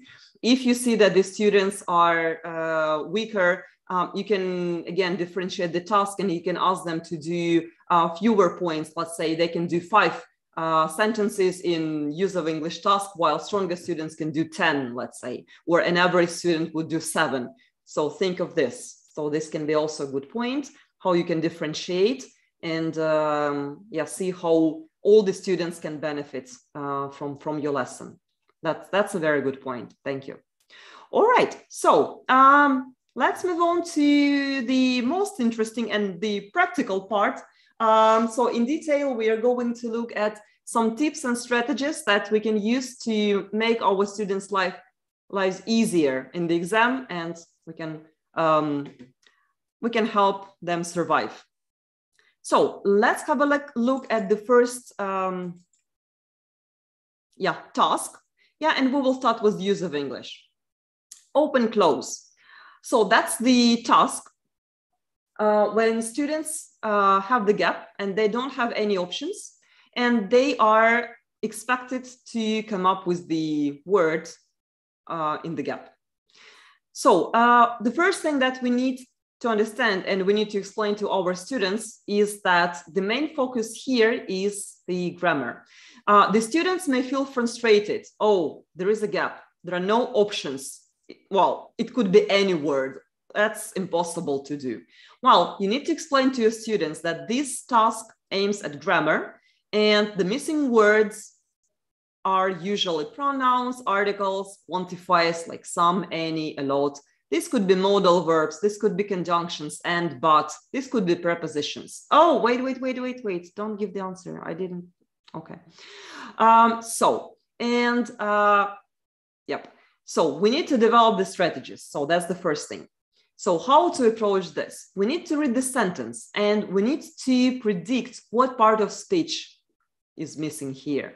So what I'll ask you to do, so look at the sentence and can you please type in the chat what part of speech is missing? Is it a modal verb? Is it a quantifier? Is it an article? So what's missing? Your ideas. I work. Adverb, okay. Adverb meaning like slowly, quickly.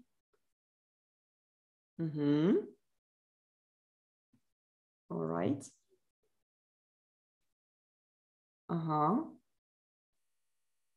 Okay. Did I ask you to give the answer, guys? Listen to my instructions. No, you need to write the part of speech, nothing more. Thank you. Okay, good. Yeah. All right, some more ideas. Yeah, so we can qualify it as the basically preposition, right? Okay. Yeah, so that's yeah, exactly. So basically a preposition. Sometimes okay, this could be conjunction or preposition. All right. Then the next step is that we need to pay attention to the words around the gap, and there might be a set phrase, or if that's a preposition or a conjunction, it is used together with the verb.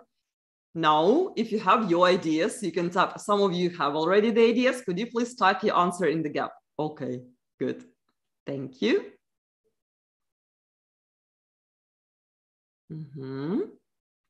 All right, good. Yeah, thanks a lot. Yes, let's have a look at the answer. Okay. Yes, as. So I work as a motorbike stunt rider. Perfect, because we know this as a set phrase, work as, and then we have a job. Yeah, so the important things here, yeah, like we explain to the students what can be missing. Again, please comfort them. Make sure that they are not worried that it can be really anything. No, the choice still is limited. First of all, by the parts of speech, let's say. Then secondly, we need to understand the part of speech that's missing, and then look closely at the words before and after the gap and see what can be used here. Good. Okay, thank you. Let's move on. Another task is quite similar. It's also open close, but as you can see, we have the options. So here there may be a wider variety of the missing words. So this could be, the missing word can be a part of a side expression. This could be a phrasal verb, linker, and so on and so on. Ideally, we can do the following.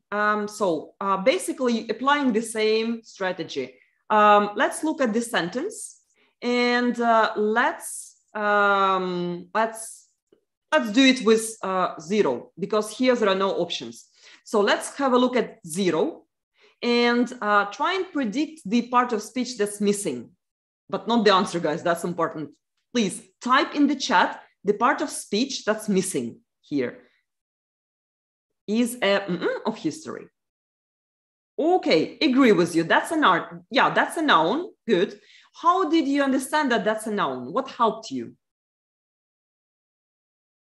Noun in singular. Yeah, perfect. We have an article. Meaning is like only one word is missing. Yeah, that's a noun. Okay. So, and the important thing, yeah, of, perfect. There is a preposition. And what can you tell me about the, okay, that's more refers to pronunciation, but will the first sound be consonant or vowel? Yeah, that's right, because we have article A. Good, that's right. Okay, so genealogy is a of history. So we understood that this is the noun, this is singular, the first sound should be consonant. Now, your ideas, could you please type the answer? All right. Yeah, and here it's about the collocation because we are talking about a kind of science. All right. Yes. So in this case, normally the answer is branch. It's a branch of history. Yeah, as one part, because if we imagine or compare history with the tree, then genealogy will be a part of it. So it's a branch of history. Normally we can put it this way. All right. Branch of history. Okay, good. Now let's do the same with one. Here the options are given, but let's imagine that we don't. Let's ignore them for a second, and let's do the same in one. Again, let's predict. Let's analyze what part of speech is missing here. So number one, what part of speech is missing? Yeah, I agree with you. We can qualify it as an adverb. All right. Okay, good. Yeah, but we have already the choice here. And let's decide which one to use here. So could you please type the answer?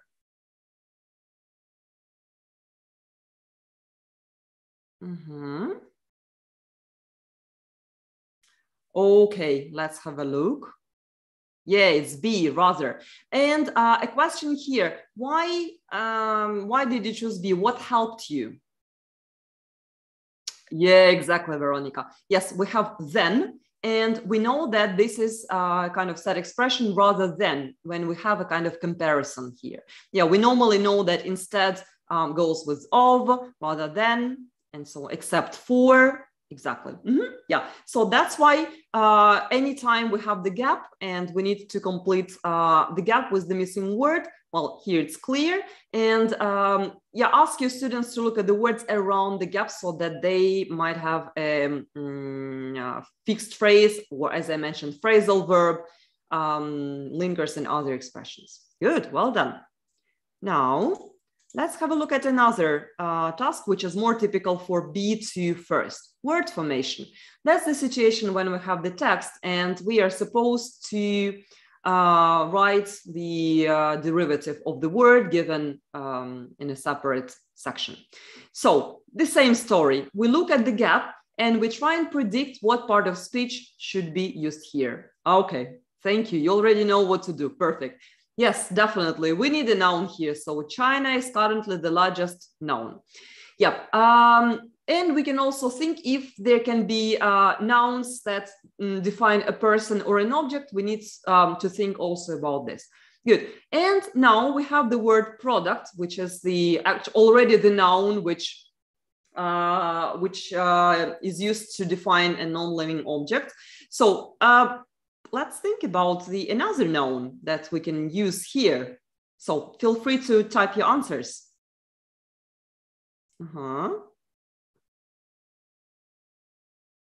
Okay, thank you, Olena. All right. Okay, good. Let's have a look. Yeah, producer, right? Because we are talking about, well, China is here, not the living being, of course, but we associate it with, right? So that's the producer. Good. Yeah, adjective plus noun. Thank you, Carla. Exactly. In this case, yeah, as the preparation exercise, it's a good idea to drill and to work on the word formation. In most cases, these are suffixes, but important thing, do not ignore prefixes and compound words. So sometimes this can be also the case. And so you can ask your students to brainstorm as many nouns as they can produce. Okay, producer, production. So if it was the verb produce, then we can say product, production, producer, and choose the best one that fits here. Absolutely. Right. So again, we analyze the gap. We analyze the words around the gap, which help us understand. Sometimes there can be the case that we need a negative prefix or suffix. Again, this can be understood from the whole sentence. And yeah, another thing that like that's a piece of advice that I find really helpful for me personally.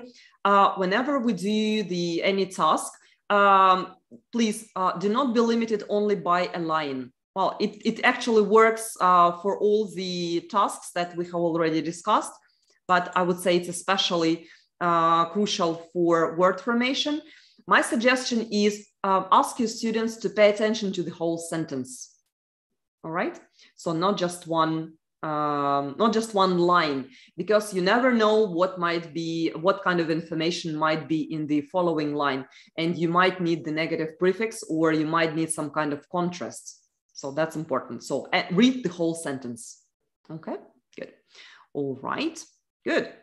Yeah, context. Context is important, really. Yeah, and the whole sentence will help you to understand it better, definitely. Good. Okay, now let's move on to probably one of the trickiest one. Keyword transformation. So what happens here? Again, that's the task typical for B2 first. Here we have the sentence, then we are given the keyword, and then we have the transformed sentence. And our task is to write the missing words. We have to use the keyword given, but we are not allowed to change it. Okay, so how to approach this task? Again, that's the advice that a colleague of mine gave me, and I find really, really useful. So first of all, cross out the words mentioned in the original sentence. So let's try and do this. Yeah, so which words, let's have a look at sentence 2. And which words, let's find the words which are taken from the first sentence. So what words should I cross out? The same, yeah, exactly, Tanya.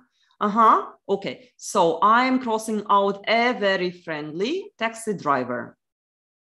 Oops, let me do it here. A very friendly taxi driver. I'm crossing it out. I don't need to use them anymore. Okay, we and us agree with you. Okay, good.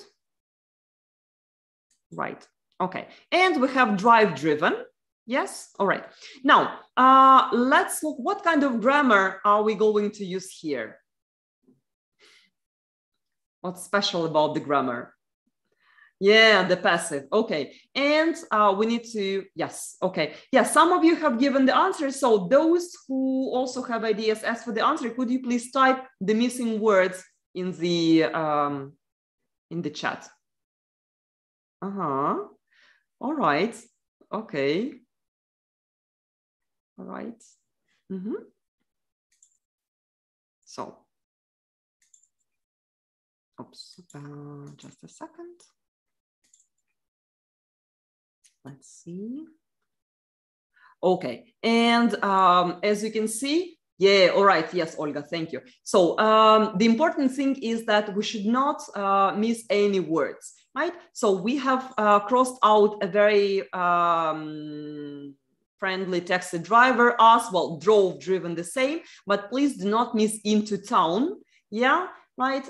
Because then the answer might not be considered as the correct one, like full full and correct answer. So yeah, so we were driven into town by a very friendly taxi driver. Yep. So again, cross out the same words mentioned in the original sentence.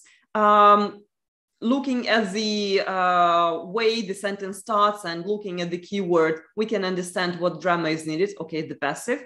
By the way, some of you mentioned that here we might use past perfect. Do you think it's a good idea to use here past perfect? Can we change the grammar of the original sentence in this case? Yeah, exactly. No, it's not a good idea. So here it's not justified. Since we are given the past simple, we just turn the sentence into the passive. That's basically it.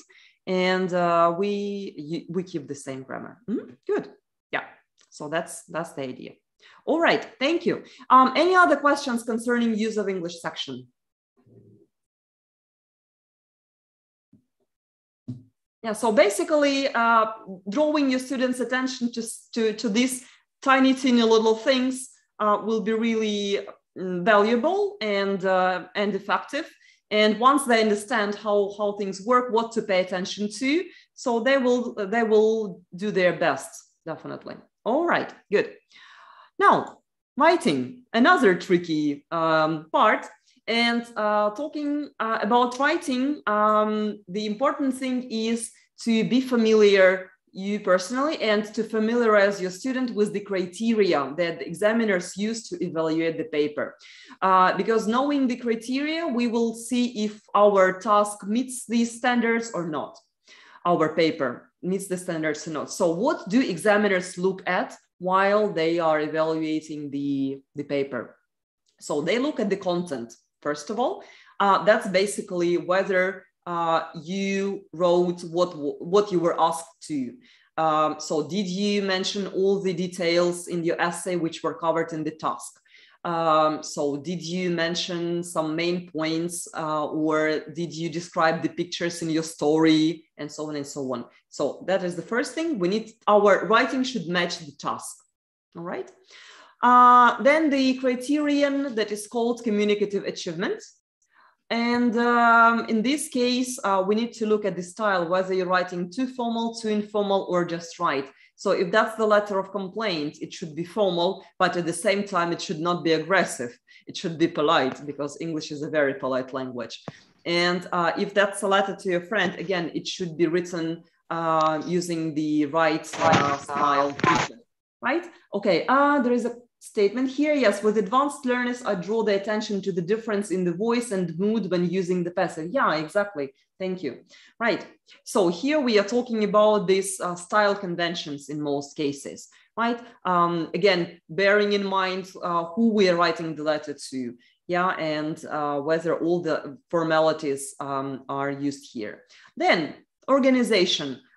Paragraphs. So does your writing have paragraphs basically? Do you link paragraphs and sentences? Do you use linkers and linking words? Is what you have written is logical? Is it a logical flow from start to finish, so to say, right? If that's a letter, so there should be salutation, there should be introduction, and there should be a part where you need some action from the addressee and so on and so on. Right? So that's also very important. And the language itself. So that's the range of grammar and the range of vocabulary. So did you use some sparkling words or is your lexis quite basic? Did you, mistakes are crucial here, spelling mistakes, grammar mistakes, and so on and so on. Yeah, so these are very important things. And once your students understand that, what the examiners look at, they will be more aware of these points while they are writing. All right. Yeah, and some basically practical tips that we can use to tell our students while they're doing. So the first thing is, like I say to my students, well, basically doing anything, we need to read the question and the task carefully. We need to understand the important part. Why? Remember about the criterion of content, because we need to, we should not miss anything important. And very often students do not read attentively the task and then what they write does not match the task and they go off topic, and that's why they lose points. So first we need to analyze the task. Yeah, so what should we do here? Okay, that's an essay, or that's a story, or like there is a choice. Yeah, and if that's an email, who am I writing to? Should I use the formal, semi-formal, or formal style, and so on and so on. Right, so analysis comes first. Then it's a good idea if you practice with your student making a plan. Yeah, referring to the question, looking at the opportunities to develop the idea. Yeah, showing, yeah, so brainstorming the ideas. First come up with the ideas. So, and you can discuss with the students, so what could be the cases here? If that's the, I don't know, cause and solution essay of, let's say, traffic jams. So you can brainstorm the problems, yeah, that cause traffic jams, and then you can discuss the solutions, right? And then it's a good idea, see how they can develop these ideas, what supporting details they can provide. And also at the moment of planning, they can also sort of plan the range of language they might use, right? For example, they can think about certain linkers, like first of all, after that, on top of this, in conclusion, and so on, right? And if that's the letter, okay, I can use the present continuous, so I'm writing this letter, or I haven't done something, or if I describe a story, then I need to think about narrative tenses. Yeah, so it's a good idea if your students brainstorm what grammar they can use and what kind of vocabulary they can use. If they know the topic, let's say traffic jams, so they might need some related vocabulary with that. So they can also brainstorm this kind of language and think what they need to pay attention to. Corrections, of course. So it's a good idea if you teach your students to leave a couple of minutes at the end to proofread their work, or you can practice peer proofreading. And yeah, corrections can be allowed, but the corrections should be clear so the examiners can follow what's written, and they can, yeah, and if the corrections are clear, then the students, the candidates will not get a lower score for that. All right. Yeah. And another point, yeah, that's also connected with the planning. So your students should bear in mind, and they should think carefully who their target reader is and who they are writing to, so that they apply the right style conventions and the right tone. All right. Good. Okay. Thank you, Anna.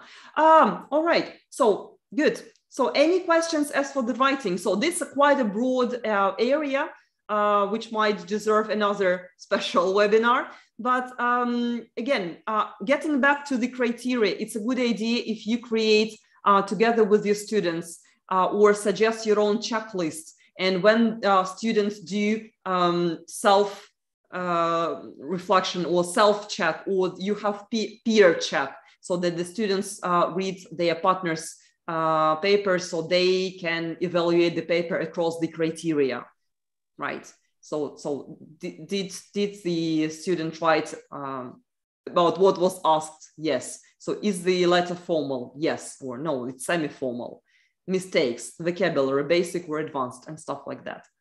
Okay. Talking about the language, you may ask your student to underline the some let's say more sophisticated vocabulary that they have used, or if you would like to draw their attention to the linkers, you may ask them, okay, while writing, underline the linkers that you are using. So that's also a good point. Or underline some more complex grammar than just past simple, or underline all narrative tenses that you used in your story. If the story is about the past. So you can apply these elements, and in such a way you can develop more awareness of what should be in the writing, and your students will have a better understanding of what can help them to get a better mark. Which criteria is affected when students write more than recommended? To be honest, that's a good question. I'm not sure if that depends how many words are extra. But in this case, if let's say there are 10 or 15 words more, the students are not supposed to be punished for that. Of course, it's not a good idea to write 100 or 200 words more, because then the students are likely to make more mistakes there. But normally the students are not punished if there are some extra words in this case. Just the main thing is that they should not make more mistakes in this part of the text, and their arguments or the ideas should be focused on what they are writing. Okay, but no, normally they're not punished for that. But again, this excessive number should be reasonable, definitely. All right, okay, good. Any other questions concerning the writing section, or maybe you have some questions concerning how to prepare your students to this? Okay, maybe not at the moment. All right. Okay, good. And a couple of things that I would like to mention about basically the importance of the exams and why we should encourage our students to take the exams. So these exams, both B1 and B2 first, are officially recognized, and they provide the proven quality among educational institutions worldwide. The exams are for a wide range of levels and skills. They are secure, reliable, and fair. And this is also a way of upgrading English and developing skills, because this is the testing of all the skills. All right. The use of idioms. Oh, that's a very good question. Is it formal or not? Basically, like idioms, I would say phrasal verbs, but no, idioms, that depends. Because some of the idioms can be quite colloquial, let's say, and the others could be quite advanced. So it all depends. So the use of idioms is allowed for exams, let's say, for academic context in the essay, but they should be formal ones. Again, the same concerns phrasal verbs. They may be of both types. They can be informal, for example, I know catch up on somebody, and let's say look forward to. It's a phrasal verb, but it's of a higher level, more formal. Are standardized tests with mixed abilities fair? You mean fair, right? Yes. Yes. Okay. I would say yes. Why not? Because if I am a B1 student, but if I aim to take B2, let's say, exam, I should understand my chances. And I guess in this case, so anyway, they are objective, all the examiners and the invigilators, I don't know, and they are objective, and they are trained to be objective and fair. But again, that depends on the initial level. And so each student, depending on the level, will get their mark, definitely, right? Okay, good, thank you. Yeah, and the final words that I'd like to say, I really like this quote from Cambridge Assessment English, is that learning English is more than just exam and grades, and it's about the confidence, and it's about the fact that this like exam preparation, taking exams can enrich our experience and opportunities, right? And by encouraging our students to take exam and preparing them for exams, we can give them regular milestones to keep them motivated. And I'd like to get back to the slide at the beginning. So it's a kind of journey. We show our students a journey, and we move on step by step to a proficient level, and we help them to gain more confidence and to develop their skills, language, and providing them with more opportunities in life. All right, good. Okay, basically that seems to be it from me.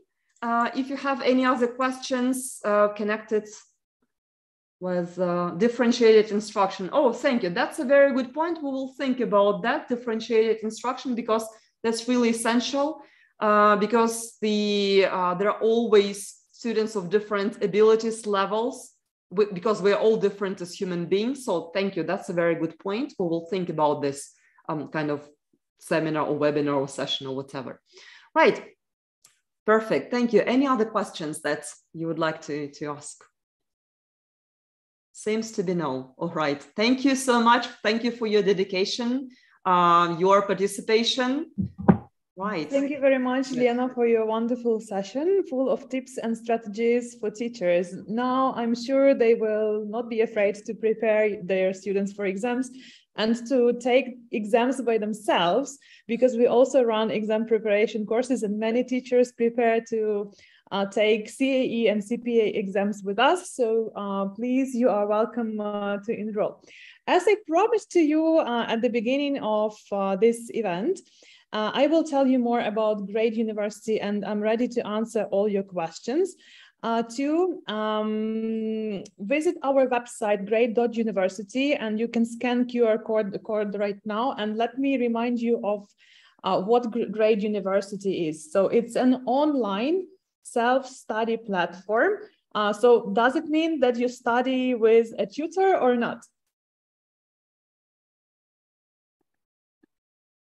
Okay, I can see people nodding their heads. Okay, so actually it can be accessed via telephone or a tablet or a computer, and all the tasks are built in such a way that you already can see the comments for correct and wrong answers. The feedback from the tutors is already there, so you don't communicate with the tutors like real persons, but it's already in the platform.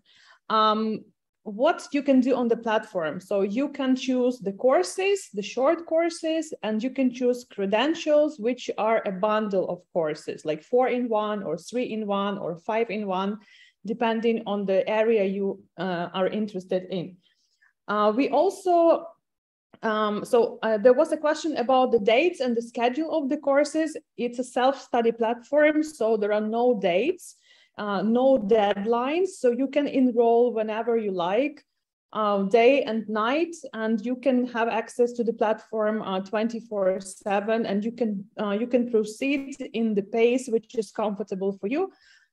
If you would like to study 15 minutes a day, that's okay. If you would like to complete the course in 1 day, that's also fine. It depends on what type of learner you are. Let me remind you also that it's so easy to use our platform because you just have to register, and you can immediately do the demo, which is in every course, and it's absolutely free, and you can immediately see what the platform is and how the tasks are built, and if you like it or not. And if you like it, of course, proceed to the next units of the course. Right now, we are giving a 50% discount for all the teachers who access the platform. So please don't forget to share this information with your colleagues, because this discount is valid only until the end of September. So we have less than 2 months to try this, this opportunity and not lose this chance. And what's more important, all of our courses have a final test, and based on the result of the final test, you will be issued a certificate. And there are 2 kinds of certificates, and they are also approved by the programs of the Ministry of Education and Science of Ukraine. So you will have no problem if you show up in the school and show this certificate, and your school will have to consider it as compulsory hours of your training as well. Enjoy learning with Grade University. Do you have any questions about the platform? I'm ready to answer them. Okay, yeah, we have, okay.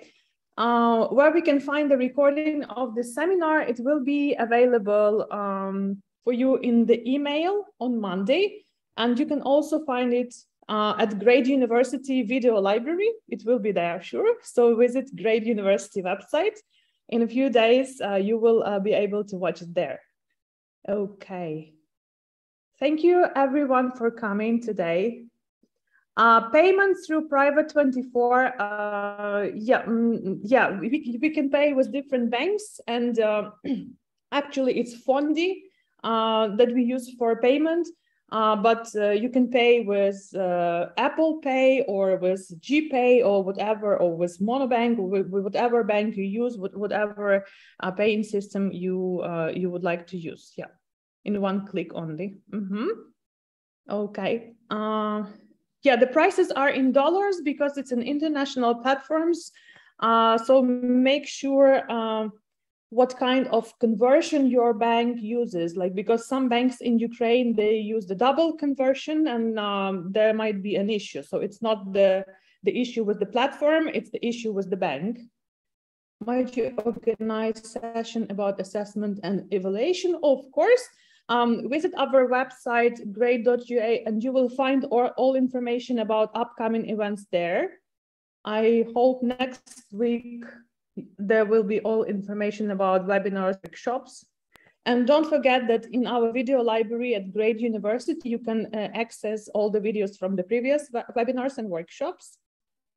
Yeah, thank you for sharing. Yeah, thank you very much for attending today's event. Thank you very much for coming. Thank you, teachers. Thank you for inspiring us, actually, because we were inspired by you to create such a nice platform and a community of teachers who like developing. Thank you very much. Thank you. Thank you to the speakers too, yeah. Thank you, Lida, Lena, and Oksana. Thank you, everyone.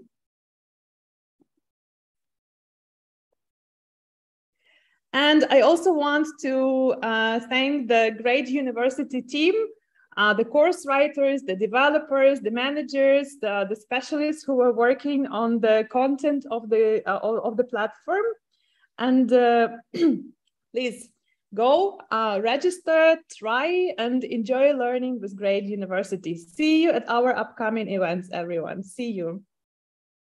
Bye-bye. Thank you very much. Thank you. Thank you, everyone. Are there any similar discounts for CPE courses? Please contact our office if you are interested in exam preparation, or write at info@grade.ua. Oh, thank you very much for such inspiring words. Thank you, teachers. Thank you.